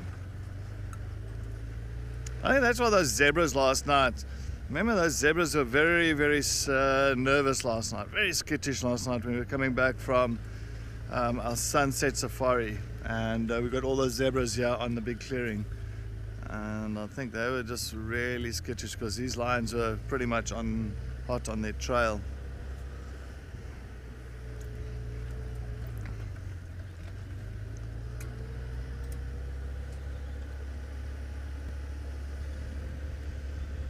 At least now the afternoon is cooling down now. The sun is going to start setting very soon. Linda Poli, you got your Juma Clan shirt on, and he says he's going to bring us some hyena luck. Yes, Linda Poli, I'm sure we're going to get some. We're going to get some luck very soon, very, very soon. Just trying to work this out here now, and I think our luck is going to happen in front here. So I'm just crossing fingers if that it does happen. Let's see if we can pick up on something around this clearing, or just to the west of this clearing. It's either here or Rebecca's, one of these two places here. It's in this drainage line here.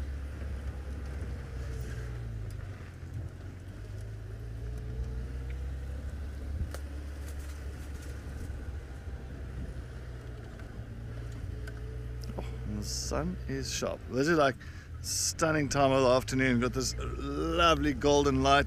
This is where we need a leopard up in a tree on this open area. Oh. Let's see. Maybe it'll happen. Maybe. Alright, well, we're going to quickly do the southern side of quarantine. Let's head over to Amy.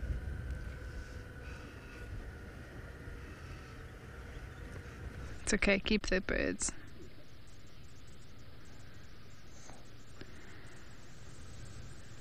Well, I think these birds just heard that they went live, Panda.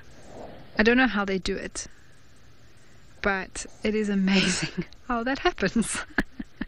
There's one though that stuck around. We had a beautiful sighting of those goa birds on the state tree. They were busy preening themselves and all sorts of things, but one has had a little bit of a scratch there. So we'll see. Hopefully this one sticks around for us. It's just so beautifully caught in the last rays of light there.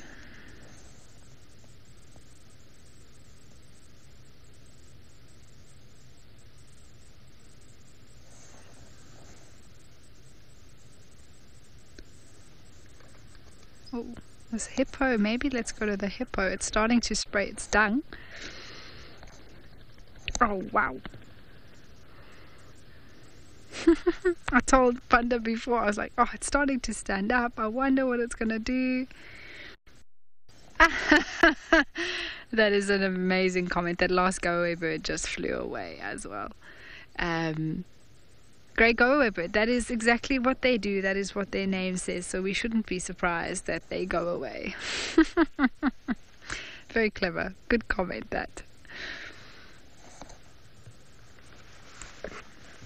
This hippo was just marking its territory there with its dung like that, flicking it from side to side. It's amazing to see how quickly that tail actually works.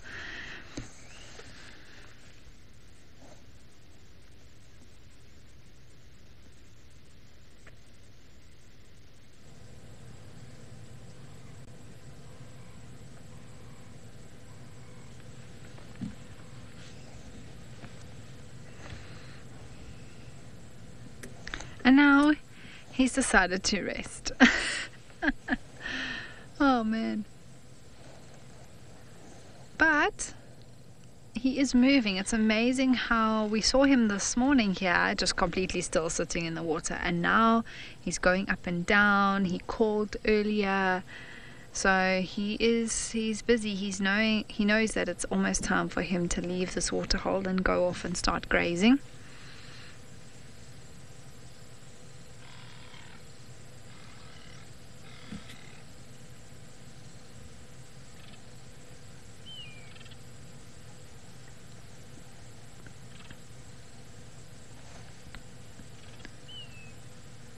While he's sitting still, there is a little dove here, that panda, that's come down to drink very sweetly.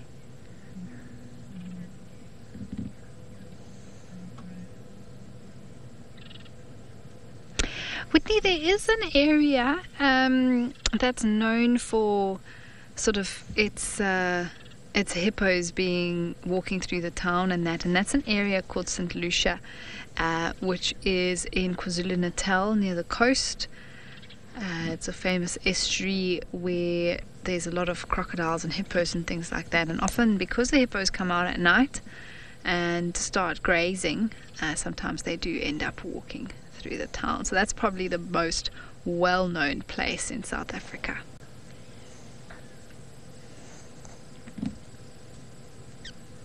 I love sitting at a waterhole at this time of day. It's just magical. There's the hippo here, there's doves there, there's blacksmith lapwings, there were go-away birds on the tree. Every now and again there's a little bit of something to spot and see. Oh, he's getting up again. I wonder if he's gonna spray some more dung. The other day we were with him, he rolled over onto his back. It was quite funny. Oh, we're gonna get a yawn. Oh, we might still. I'm hoping for a yawn. I'm not leaving here until we get a yawn, Panda.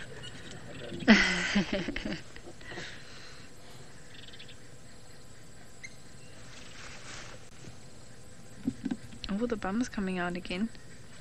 There we go.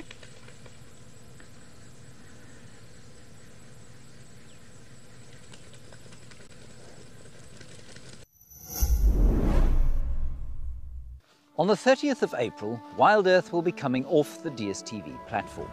We want you to come with us into a more sustainable future. How, you might ask? Well, YouTube is a brilliant way for you to enjoy the live drives. Come to our channel and you can enjoy the live drives for free. Alternatively, join our membership program and you'll get an assortment of other wonderful perks. We'll see you on YouTube.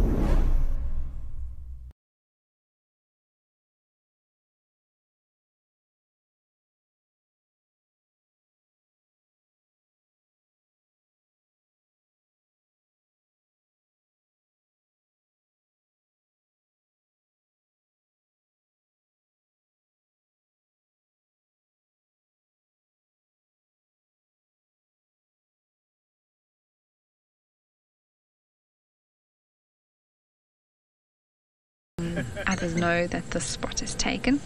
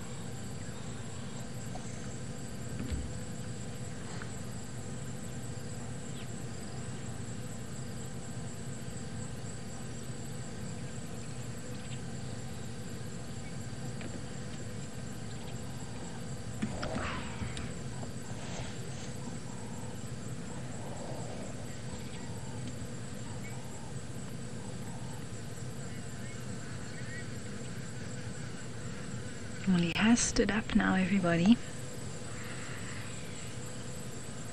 This is very exciting. Anticipation. I'm not sure what he's going to do, but we're here to catch it on camera.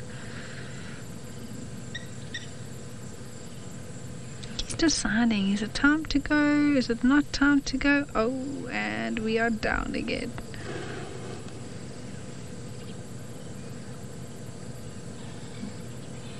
But it's not going to be long.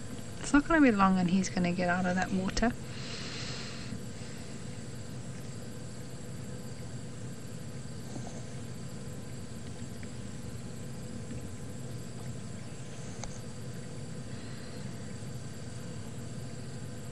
It's just keeping us on our toes, just keeping us guessing.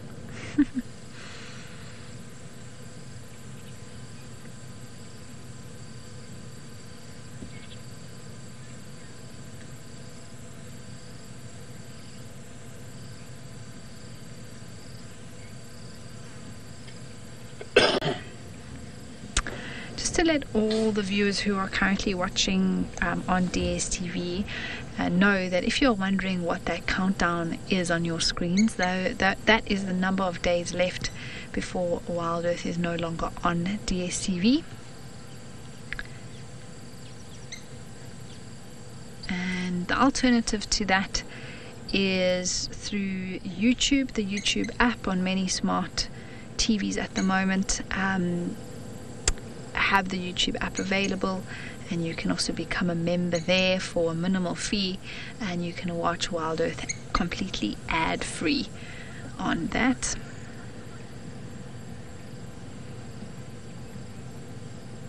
And that is because Wild Earth is not being paid for their content which they're producing and giving DSTV access to. And so because of that, Wild Earth has decided to take its channel off of DSTV unless they change their minds.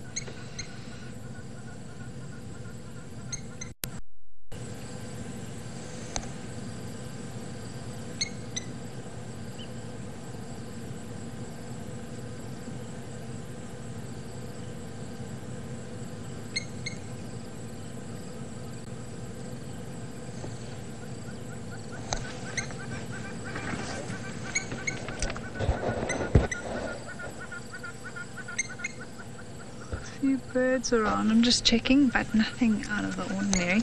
Panda, I think I'm going to loop around. There is a gap just further around that actually puts us a lot closer to the hippo. Maybe we can get a different angle and catch some of those moments a bit closer up.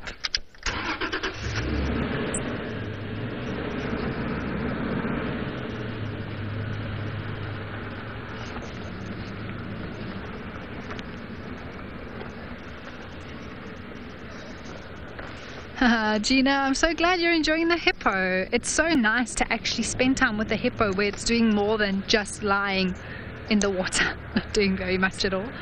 So it's lovely to come here at this time of day where it does start to get more active and do a few different things. I'm just going to drive quite slowly, everybody. I don't want to disrupt him or cause him to feel like he can't follow his usual daily routine, because that's actually what we want him to do.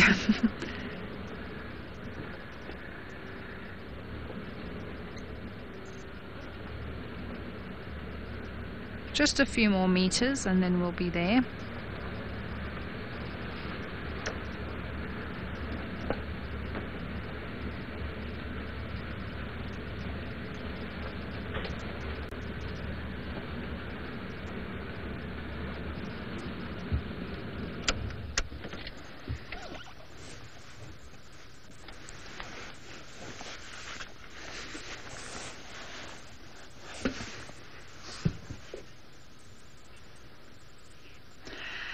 Claire, no, hippos don't eat fish. They eat grass. They are herbivores, and that's why we see them coming out the water in the evening time. They go and graze all night long, and then they make their way back to the water in the early hours.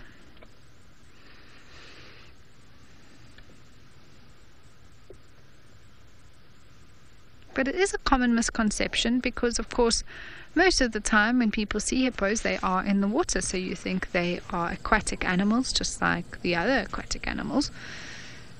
But they are herbivores. They do not eat meat.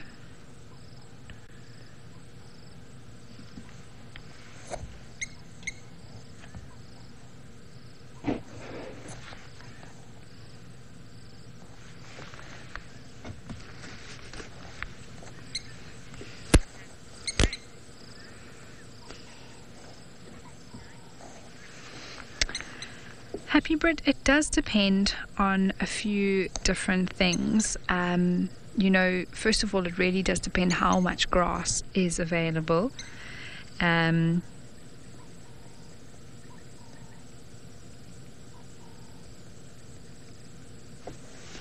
think in the summertime especially, they don't have to move very far at all.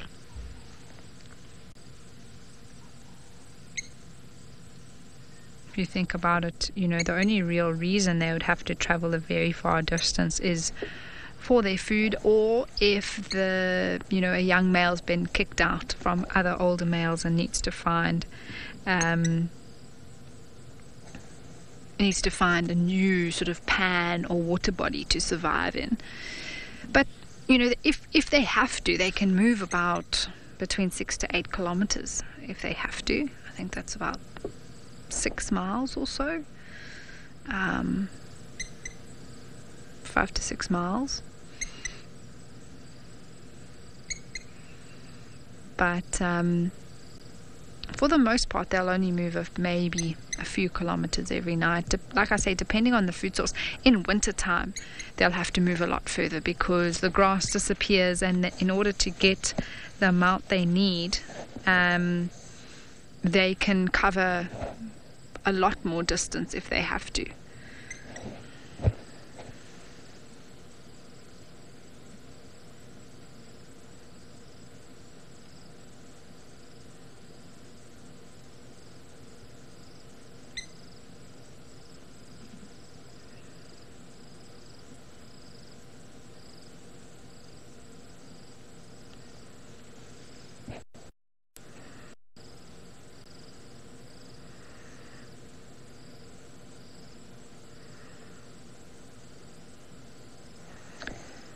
And that might be, you know, depending on the distance they cover, it is about the amount of food that they need to get in. So a fully grown hippo will need to eat about 40 kgs or so of food. That's quite a lot of grass. But while we sit and wait with this hippo, you are going to head over to Cedric.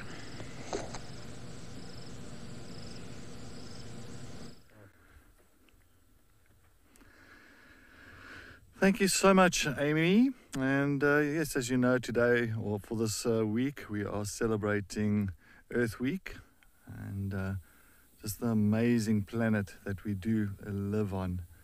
And we're sitting here at this spot most afternoons. I love coming here just for a couple of minutes, just to breathe in and breathe out.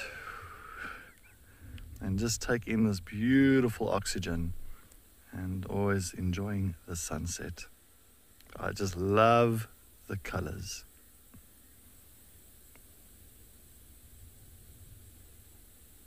I love the colors of the evening that is about to come upon us. Lovely.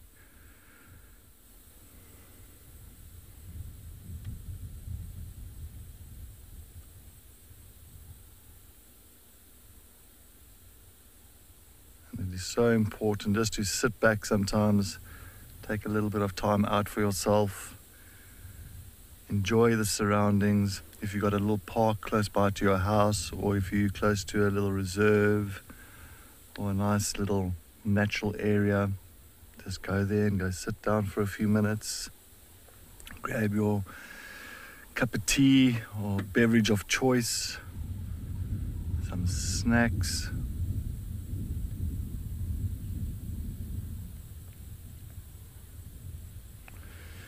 Mary, yes, indeed, it is setting already. Slowly but surely heading into winter time. So you'll find the sun has set, what's around about, I'll say, 15 minutes ago. So give and take about 25 past 5, the sun went down. And you'll find further we go into winter, the sun will set much earlier.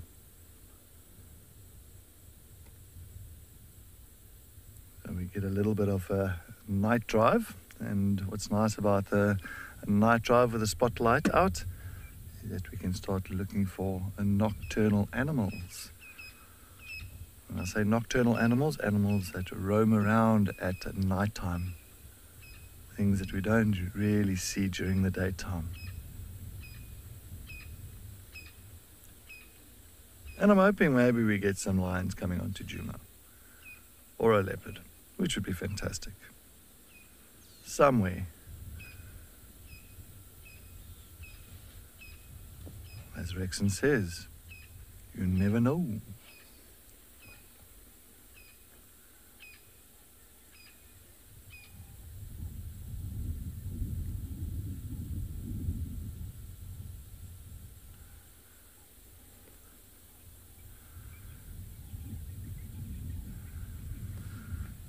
Oh, African sunset. You even got the name. We made it for Earthly Sunset. Yes, Africa's sunset. Fantastic. There's nothing like...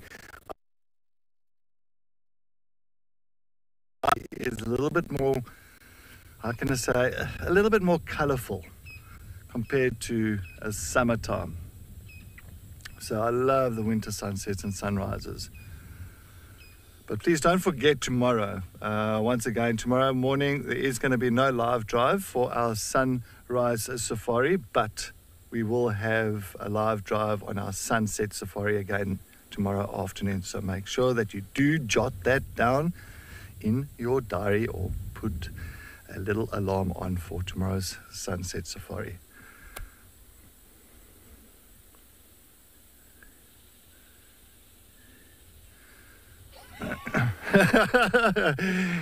Diane from the UK, you say I'm turning into Steve.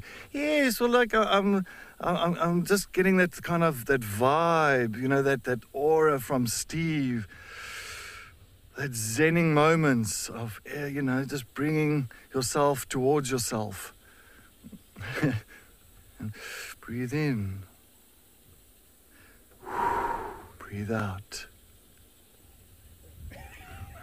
I think when I'm breathing in and breathing out, I'm now lightheaded. I don't think I've got the lungs of Steve. See, that's my problem. I can't, my brain bounces all over the show. I struggle to sit for like 1 or 2 minutes and do nothing. That's the only thing. Like, you know, all of a sudden I have to say something, or I have to look somewhere or do something. So, but I'll try. You try.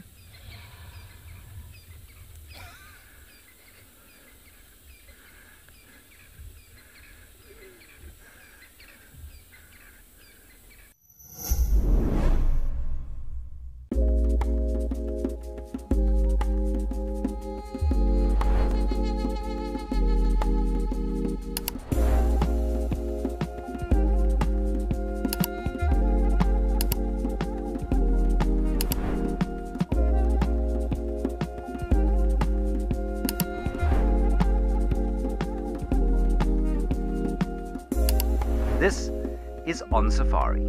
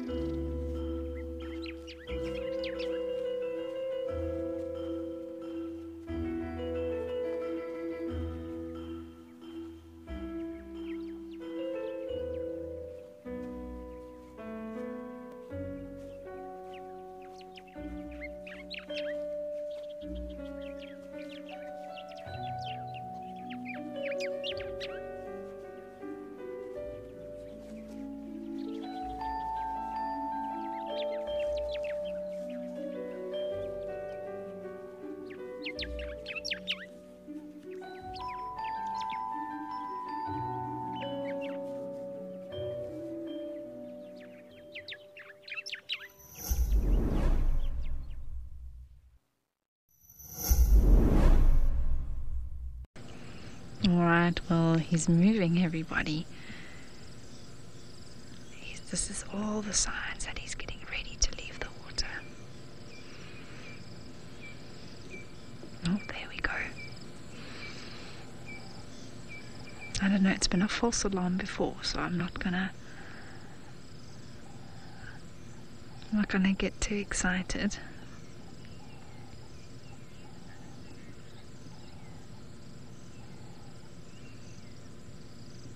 Ooh, ooh. How beautiful is this?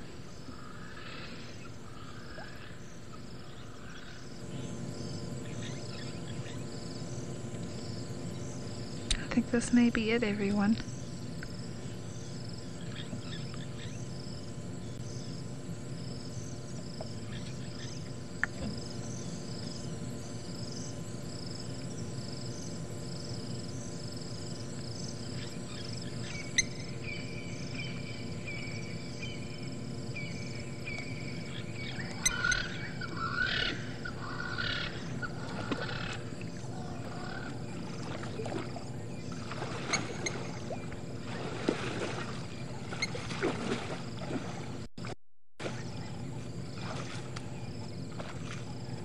Wow.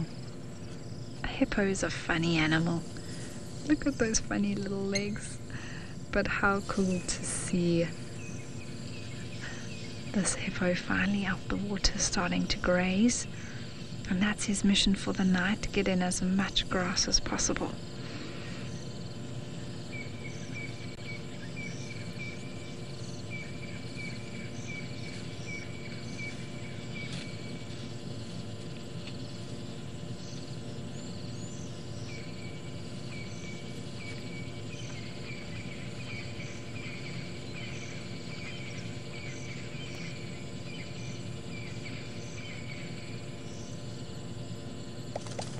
Oh,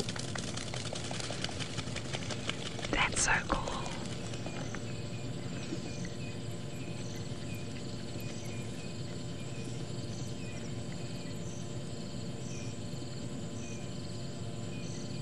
And off he goes for a night of feeding.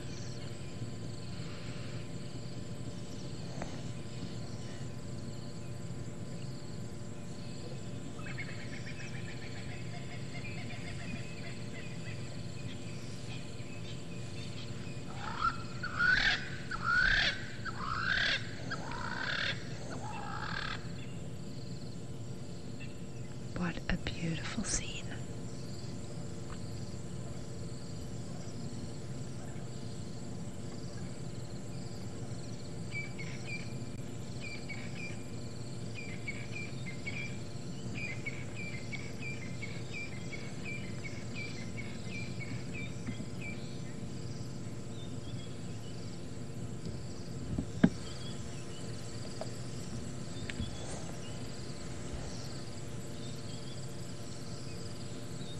Elka, it is grazing time indeed.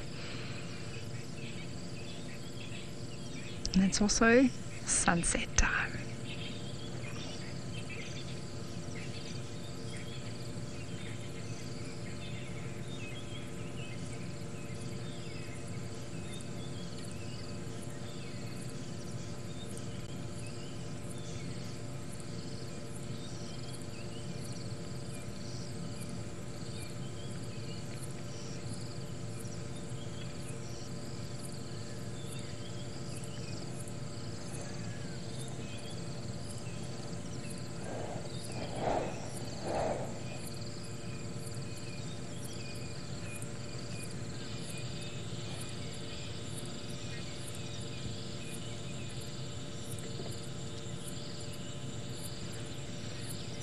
Oh, Franny, I couldn't agree with you more.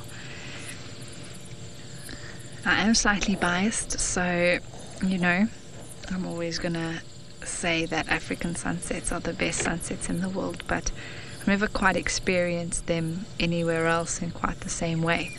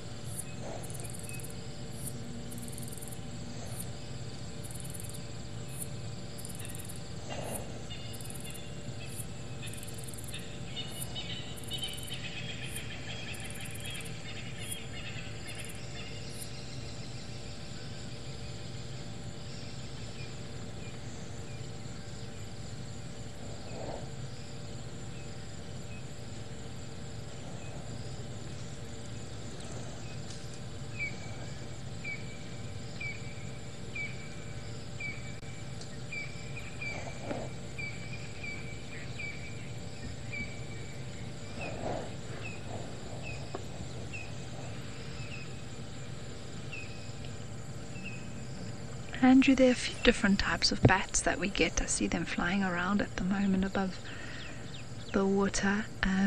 There's basically your two biggest distinction. The one biggest distinction between bats is either you get fruit eating or insect eating bats, and things like epilated fruit bat, Mauritian fruit bat, you get slit-face bats. I think one of the common ones is a yellow-bellied, I forgot the name now, yellow-bellied something, but there are a few different species, and actually quite a few of them that are around that we get in the area. And bats are so important. I mentioned the other day, I'm not a huge fan of bats inside my house or inside my room, but out here they're so important in controlling insect numbers, and so that is, they perform a really important function.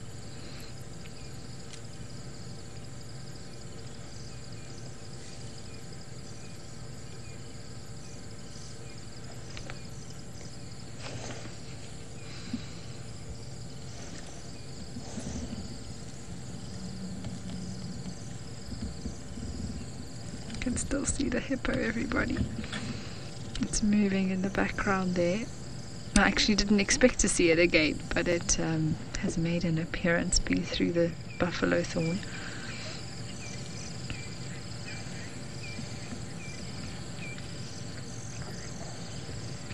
Alivamba, that's a good question, and yes, actually there are what we call hippopods. And a hippo tends to have a routine of where they walk out the water and then where they go. It's not necessarily set in stone, but out here you can clearly see a hippo path. It's two sort of tracks right next to each other, almost like a train track, because of the way they walk.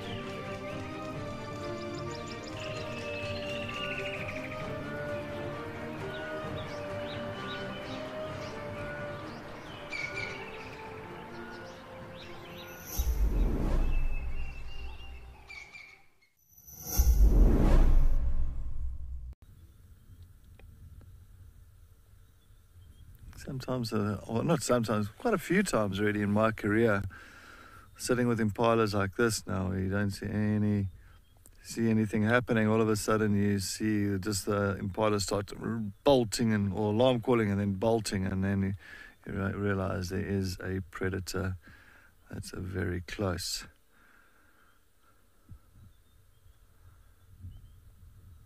Almost use them like as our senses, or use their senses for our benefit on looking out for any predators around the side.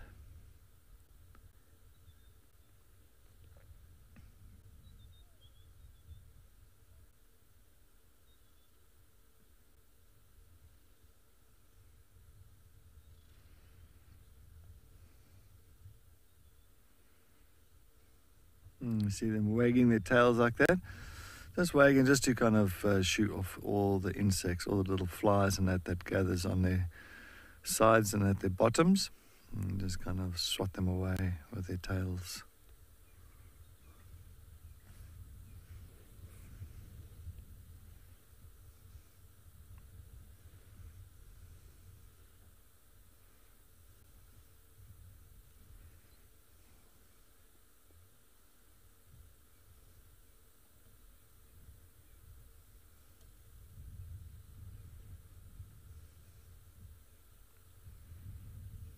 Quite a few of them, man. Well, in the thicker areas, usually this time of the night they'll start moving more into clearings and all that, just for safety reasons. You know, when you're in a clearing like this, it's always easy to look out for any danger. And especially tonight, it's almost not a full moon yet. I think it's about 3/4 to being a full moon. But it's still going to be quite a bright evening. And you'll find... When is it? Is it full moon? Ah, full moon is tomorrow. Okay. So tomorrow night is full moon. But still, with this kind of moon, when it's bright like that, you know, these animals tend to become a little bit safer, because then they can at least see things. Look, their eyesight is way better than ours, like the diurnal animals here, like the impalas, for instance. So at night time, when you got a full moon, or like a moon like tonight, you'll find that you know, they can see if there's any danger approaching them. They know where the danger is. So they'll pick up very quickly on those cats if they are approaching them. So you'll find a lot of times lions and leopards tend to use the very bright evenings to patrol their territory and moving around more for that than actually hunting. Look, they'll still hunt. Don't get me wrong, they'll still go and they're still opportunistic. If it's an opportunity there, they'll still take it. But I think when it's dark evenings without any moonlight here, you'll find the predators are way more successful.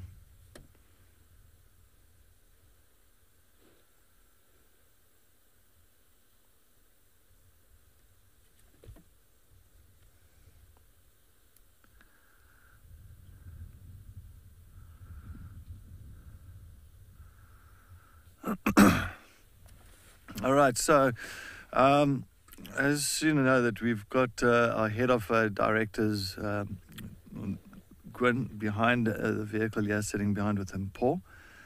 And please, everybody, if you don't know, Fast 5 is, you're more than welcome to ask her anything that you want to, and Gwyn needs to answer those questions in a matter of 5 minutes, or like the 5 questions, each question in a matter of a minute. So that's where the Fast 5 comes from. So if you've got any questions for Gwyn, the head of directors of Wild Earth, please send them in. If you're watching on the YouTube channel, make sure that you send them on there, or if it's on the Wild Earth website, more than welcome to pop them in there. Nadine will, of course, get those questions. She'll send it to me, and then I will relay it to Gwyn. So yes, Gwyn is very excited about it. I can see she can't wait. So here we go. Send those questions in for Gwyn. And when it comes to questions, anything.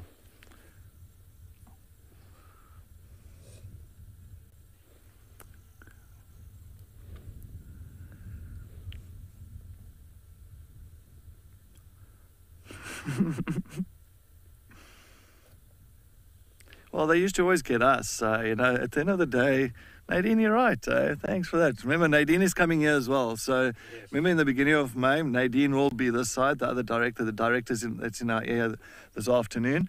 She will be here in the beginning of May. So, yeah. So just start prepping your questions for Nadine. Then, thanks. Nadine says she'll do a fast 5 any day. All right, there it is.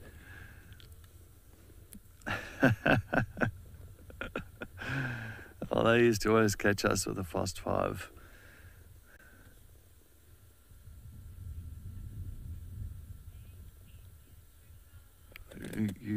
No. You'll never say that, Nadine. You'll never. I'm your favorite naturalist. Thank you.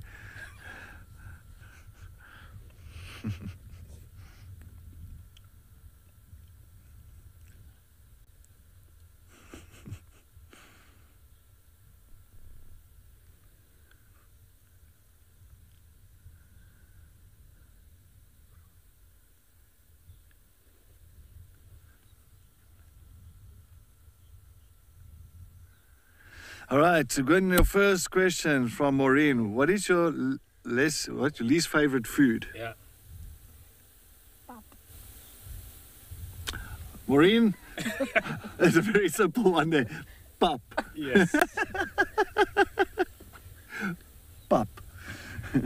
Yeah. So if you don't know what pap is like polenta for people in the US of A and Europe. It's a maize meal. Pap. Least favorite food. Interesting.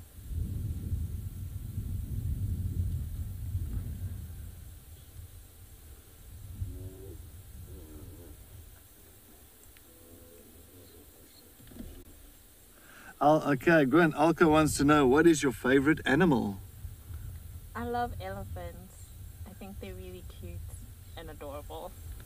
There you go. So Gwen's saying elephants are really cute and adorable. Good choice. I think elephants is always one of the, I can say that one of the favorites around these parts of the world. I think they are fantastic. I love elephants. Oh, wonderful animals.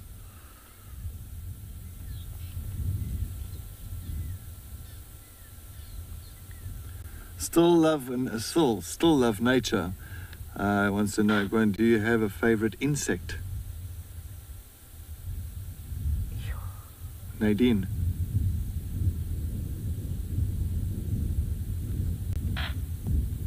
If it's favorite insect, then it's a butterfly, I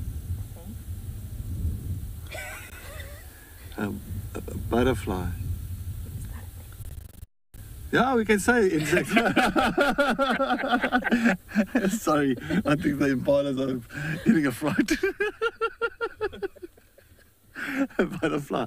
Yes, a butterfly. You can say butterfly. That's more that's perfect.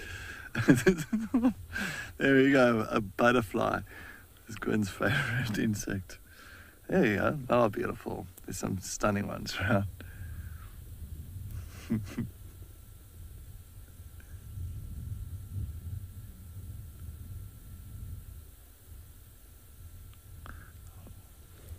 Who's it? Judy H. Yeah, who's it? Who is the most stubborn naturalist? Oh, who's this? Oh, it's from Judy H. Who is the most stubborn naturalist?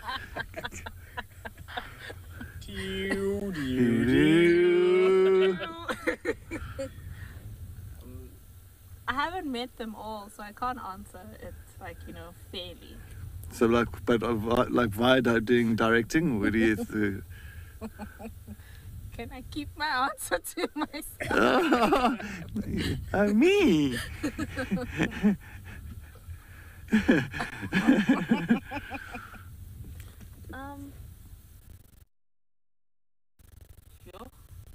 Yeah. I'll say Cedric, because then I know at least he'll still be nice too. So it must be actually. All right, so I'm the most stubborn naturalist. Oh my word. Everybody, I'm very nice. You know me. I'm a nice person. Thank you. I don't think I'm... not me.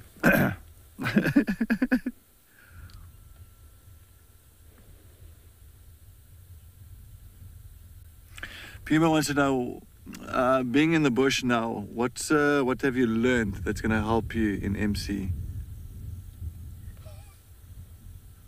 I've learned that there's so much that the naturalists are actually looking out for, that sometimes it's okay to give them a bit more time to do what they need to do and try and figure out different creative ways to allow that to happen. And the cam-ups. And the cam-ups, as it says. I forgot. Okay. All right. So God says, yeah. So it just shows you coming from Johannesburg, coming into the bush. It's always nice to have the directors here just to see exactly, the layout of the area and what we have to work with, and it's nice now, at least Gwen's saying it. She knows exactly when we're asking her just to give us another minute due to maybe tracking on foot or whatever, just things like that. At least it all helps one another. And I think it's always very important. I mean, for even the cam-ups and the naturalists here to go over to Johannesburg, like myself, I've done it twice already, where you go to the MC to see exactly what they do, what the directors do, what the tech guys do, what the post-production team does. It's very important because we are one team. We're not two teams. We are one team. We are Wild Earth. And just to understand each other's roles, and I think it's very, very important. So, yes. Good answer there, Gwen. Good answer.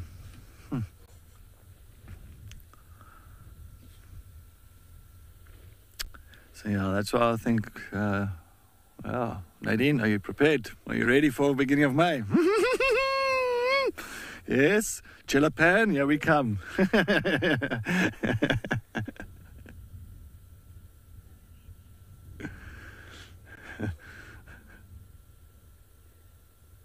What are we doing at Chilapan?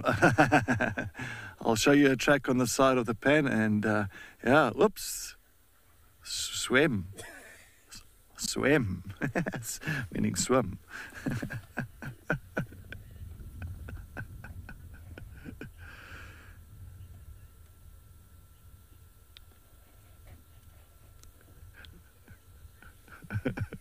Anyway, thank you everybody for those questions for Gwen. That was quite funny.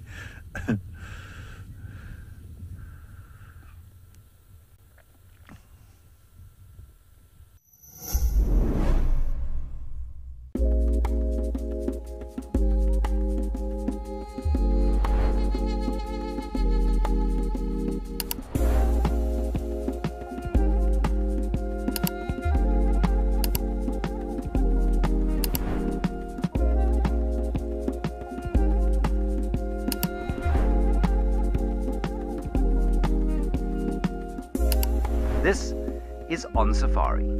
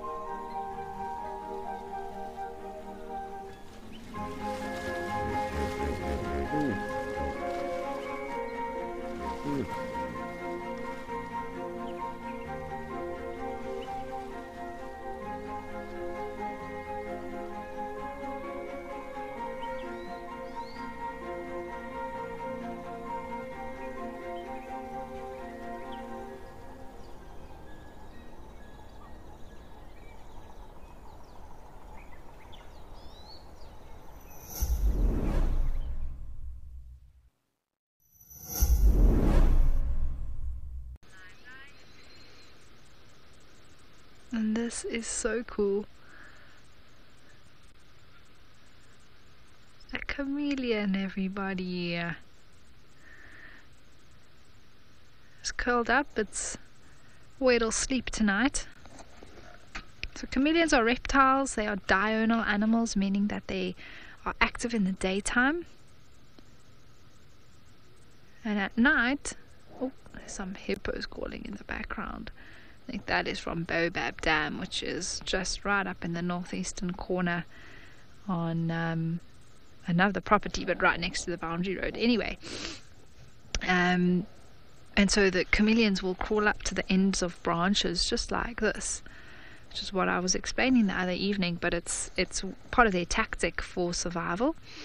Now I've got these special modified feet which cling on, they clasp on, and it's its natural position, so they don't have to really think about holding on it.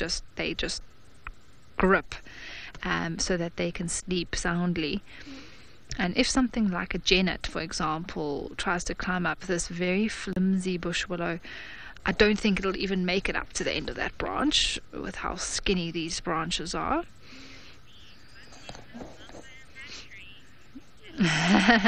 Jellyby, I hope that there's no snake in the tree. Luckily this chameleon is safe and well for now.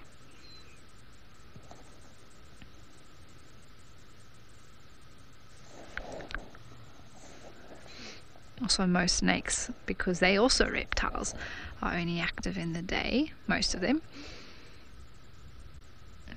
The ones especially that climb up trees and that sort of thing. So this little chameleon should be safe for the night.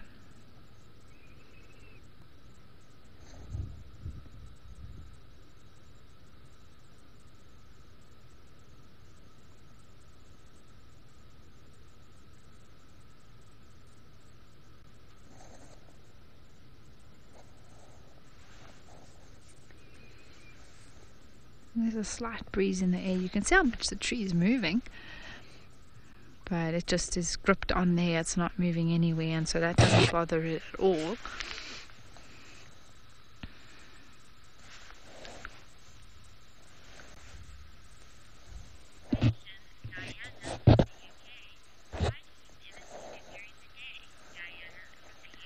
Oh, Diana, we definitely see them during the day. It's just because they're on the move that we see them. I suppose it depends who you ask. I've seen a lot of elephants, a lot of chameleons in the daytime, especially crossing the road. That's when we see them most of the time. And so that's when they're on the move. And because they're on the move, they're less frequently seen, especially if they're moving between grass and things like that. But at night, they perch in one spot. They're very, very bright in comparison to the leaves around them. And they're easy to spot. So that is why we get to see them a lot, I suppose, more often like this in a tree at night. But if you are driving around the bush a lot, or even in places like the Kruger National Park on the tar roads, you do tend to see them.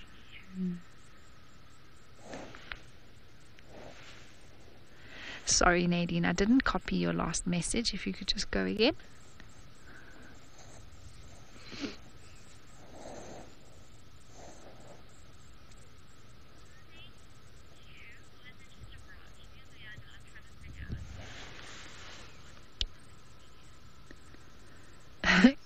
Nadine, I only see one.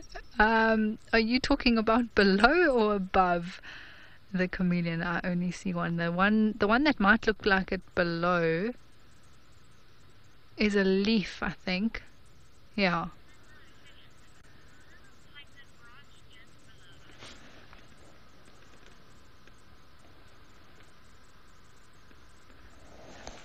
I'll have to check. I'll have to put my spotlight and use my binoculars, because unfortunately I can't see properly. I know what you're saying.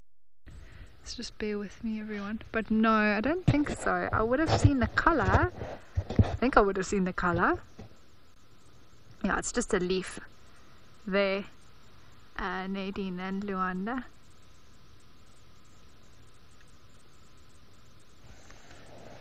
Yeah, it does look like the back of another one. does look like the back of another one. And I suppose that is the camouflage that this chameleon's hoping for, is that exactly that it looks like a leaf.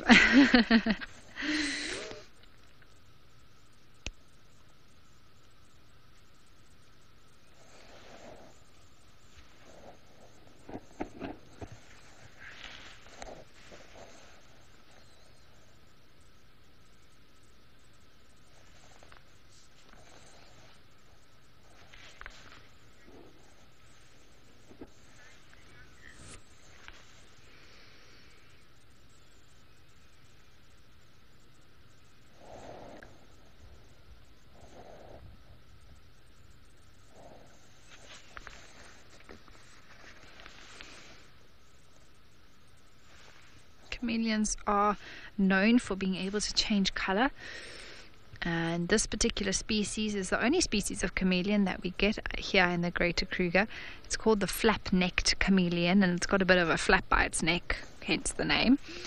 And this is pretty much full adult size, so relatively small, I suppose, in comparison to other chameleons. And this particular chameleon ranges in color from sort of pale whitish creamish color all the way to very dark black, brown, and then a variation of green in between that it can change to.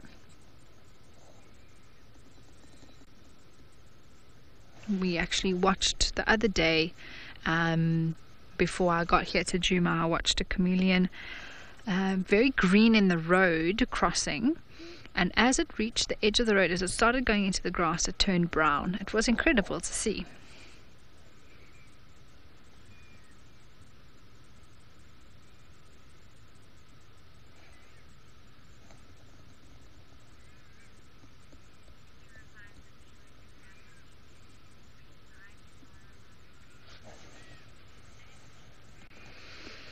Just a reminder to everyone watching that because of Earth Week, tomorrow afternoon we will be live again for a sunset safari. We will not be live in the morning. We'll be doing our virtual safari thing in the morning, but in the afternoon we will be back live, first with Kids Drive from 3:30 to 4:30, and then our usual sunset safari after that.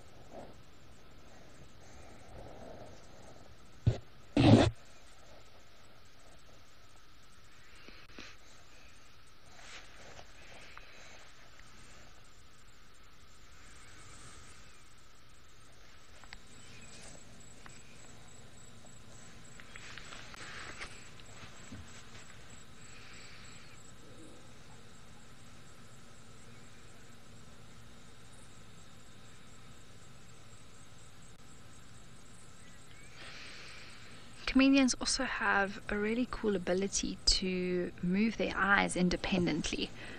I can't really think of another animal that can do that, to be honest. They can have one eye looking forward and one eye looking back, and it leads to a lot of superstition about them in some of the local African cultures as well. Because of that ability, it's like they can see into the future but also see into the past. Apparently also can be an omen of bad luck.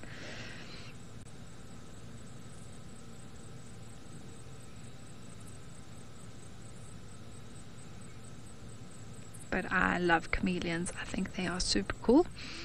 As Panda would say, super cool. Super cool. Yeah.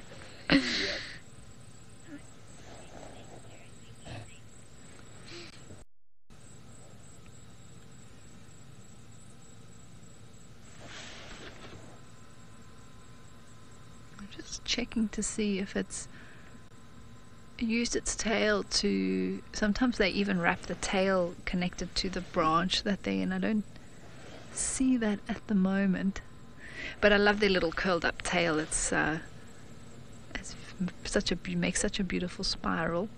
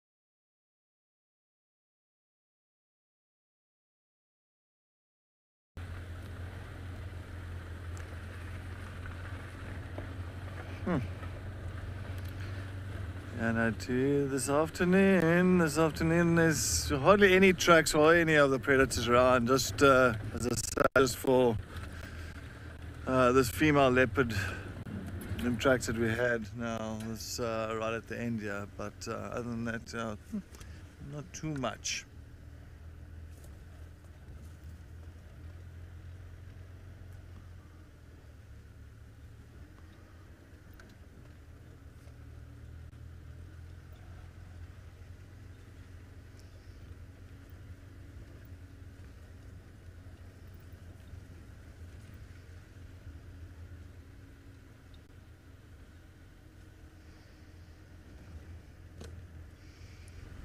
So maybe last minute porcupine or owl.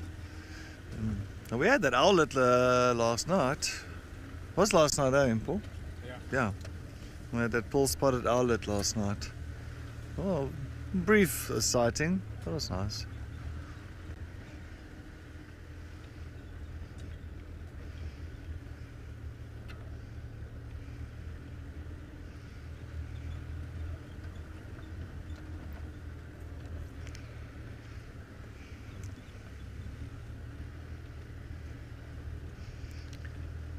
Come on, chameleon. I don't know why I'm still looking for a chameleon. I don't know, I just always challenge myself to see who can spot a chameleon first, Paul or myself. Hey, Paul?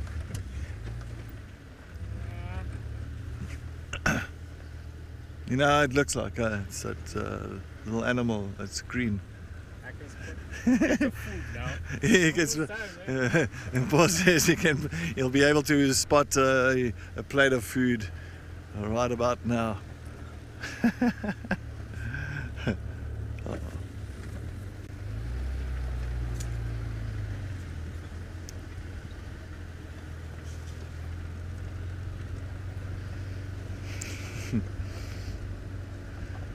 Oh, tomorrow's lasagna. Is it today? I thought it was Tuesday's lasagna night.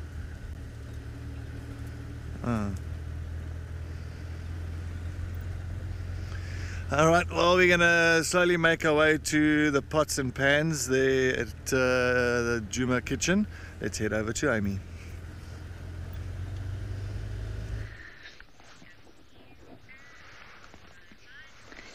Well, I am not sure when lasagna night is either. Panda, do you know when lasagna night is? No idea. I don't think it's tonight. Is it a Monday? Yeah, today's a Monday. But is that lasagna night? No idea. No idea. No, we also don't know. Sorry. But it'll be a great surprise if it is. It might be tomorrow, actually, if I'm thinking about it now. Good luck. Panda says good luck, Mpo. We've just come across the small herd of impalas, so I thought, why not show you all them peacefully enjoying their evening. It's wonderful that we can show you diurnal animals at night because we don't have to spotlight them. It means that we can just use the infrared.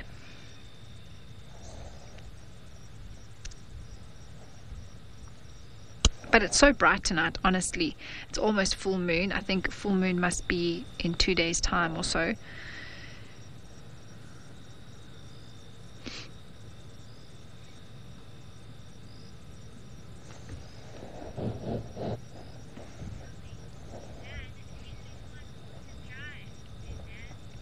Oh, Suzanne, I'm so glad you enjoyed this afternoon. Myself and Panda definitely did. We had a lot of fun out here.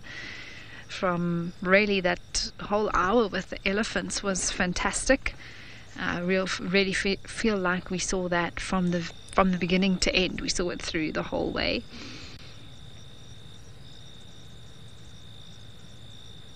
And then we carried on, and we saw a few things along the way. We also actually saw a rhino today. And unfortunately we just didn't have signal to share it with you all, but that was also a highlight for us. And then, I mean, the scene at the waterhole with the hippo and the birds, that was beautiful, and I'm so glad we waited it out and got to see him come out and head off to graze. That was really special, and the beautiful sunset as well. And then the chameleon, how fantastic was that? What a little bonus.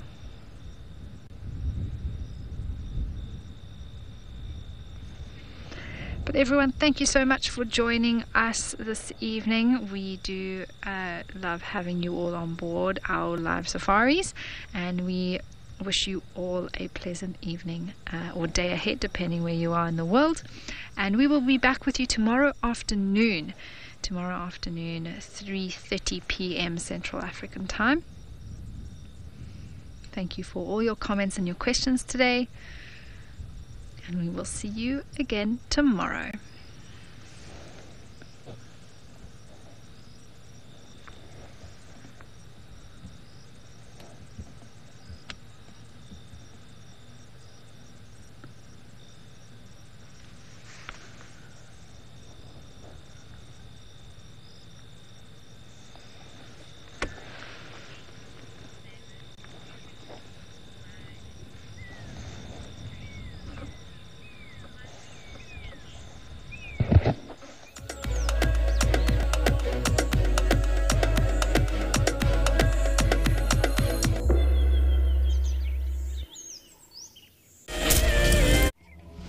Report documents real stories about real predators, as witnessed and captured by a band of obsessive wildlife filmmakers that live and work in the bush 365 days a year. Previously, on the Cat Report, we became acquainted with the spotted royal family of Djuma, the magnificent Duke, Tingana, regal yet deadly Queen Tundi, and the playful Princess Tlalamba. The North clan of Hyena proved a force to be reckoned with, under the matriarch Waffles' leadership.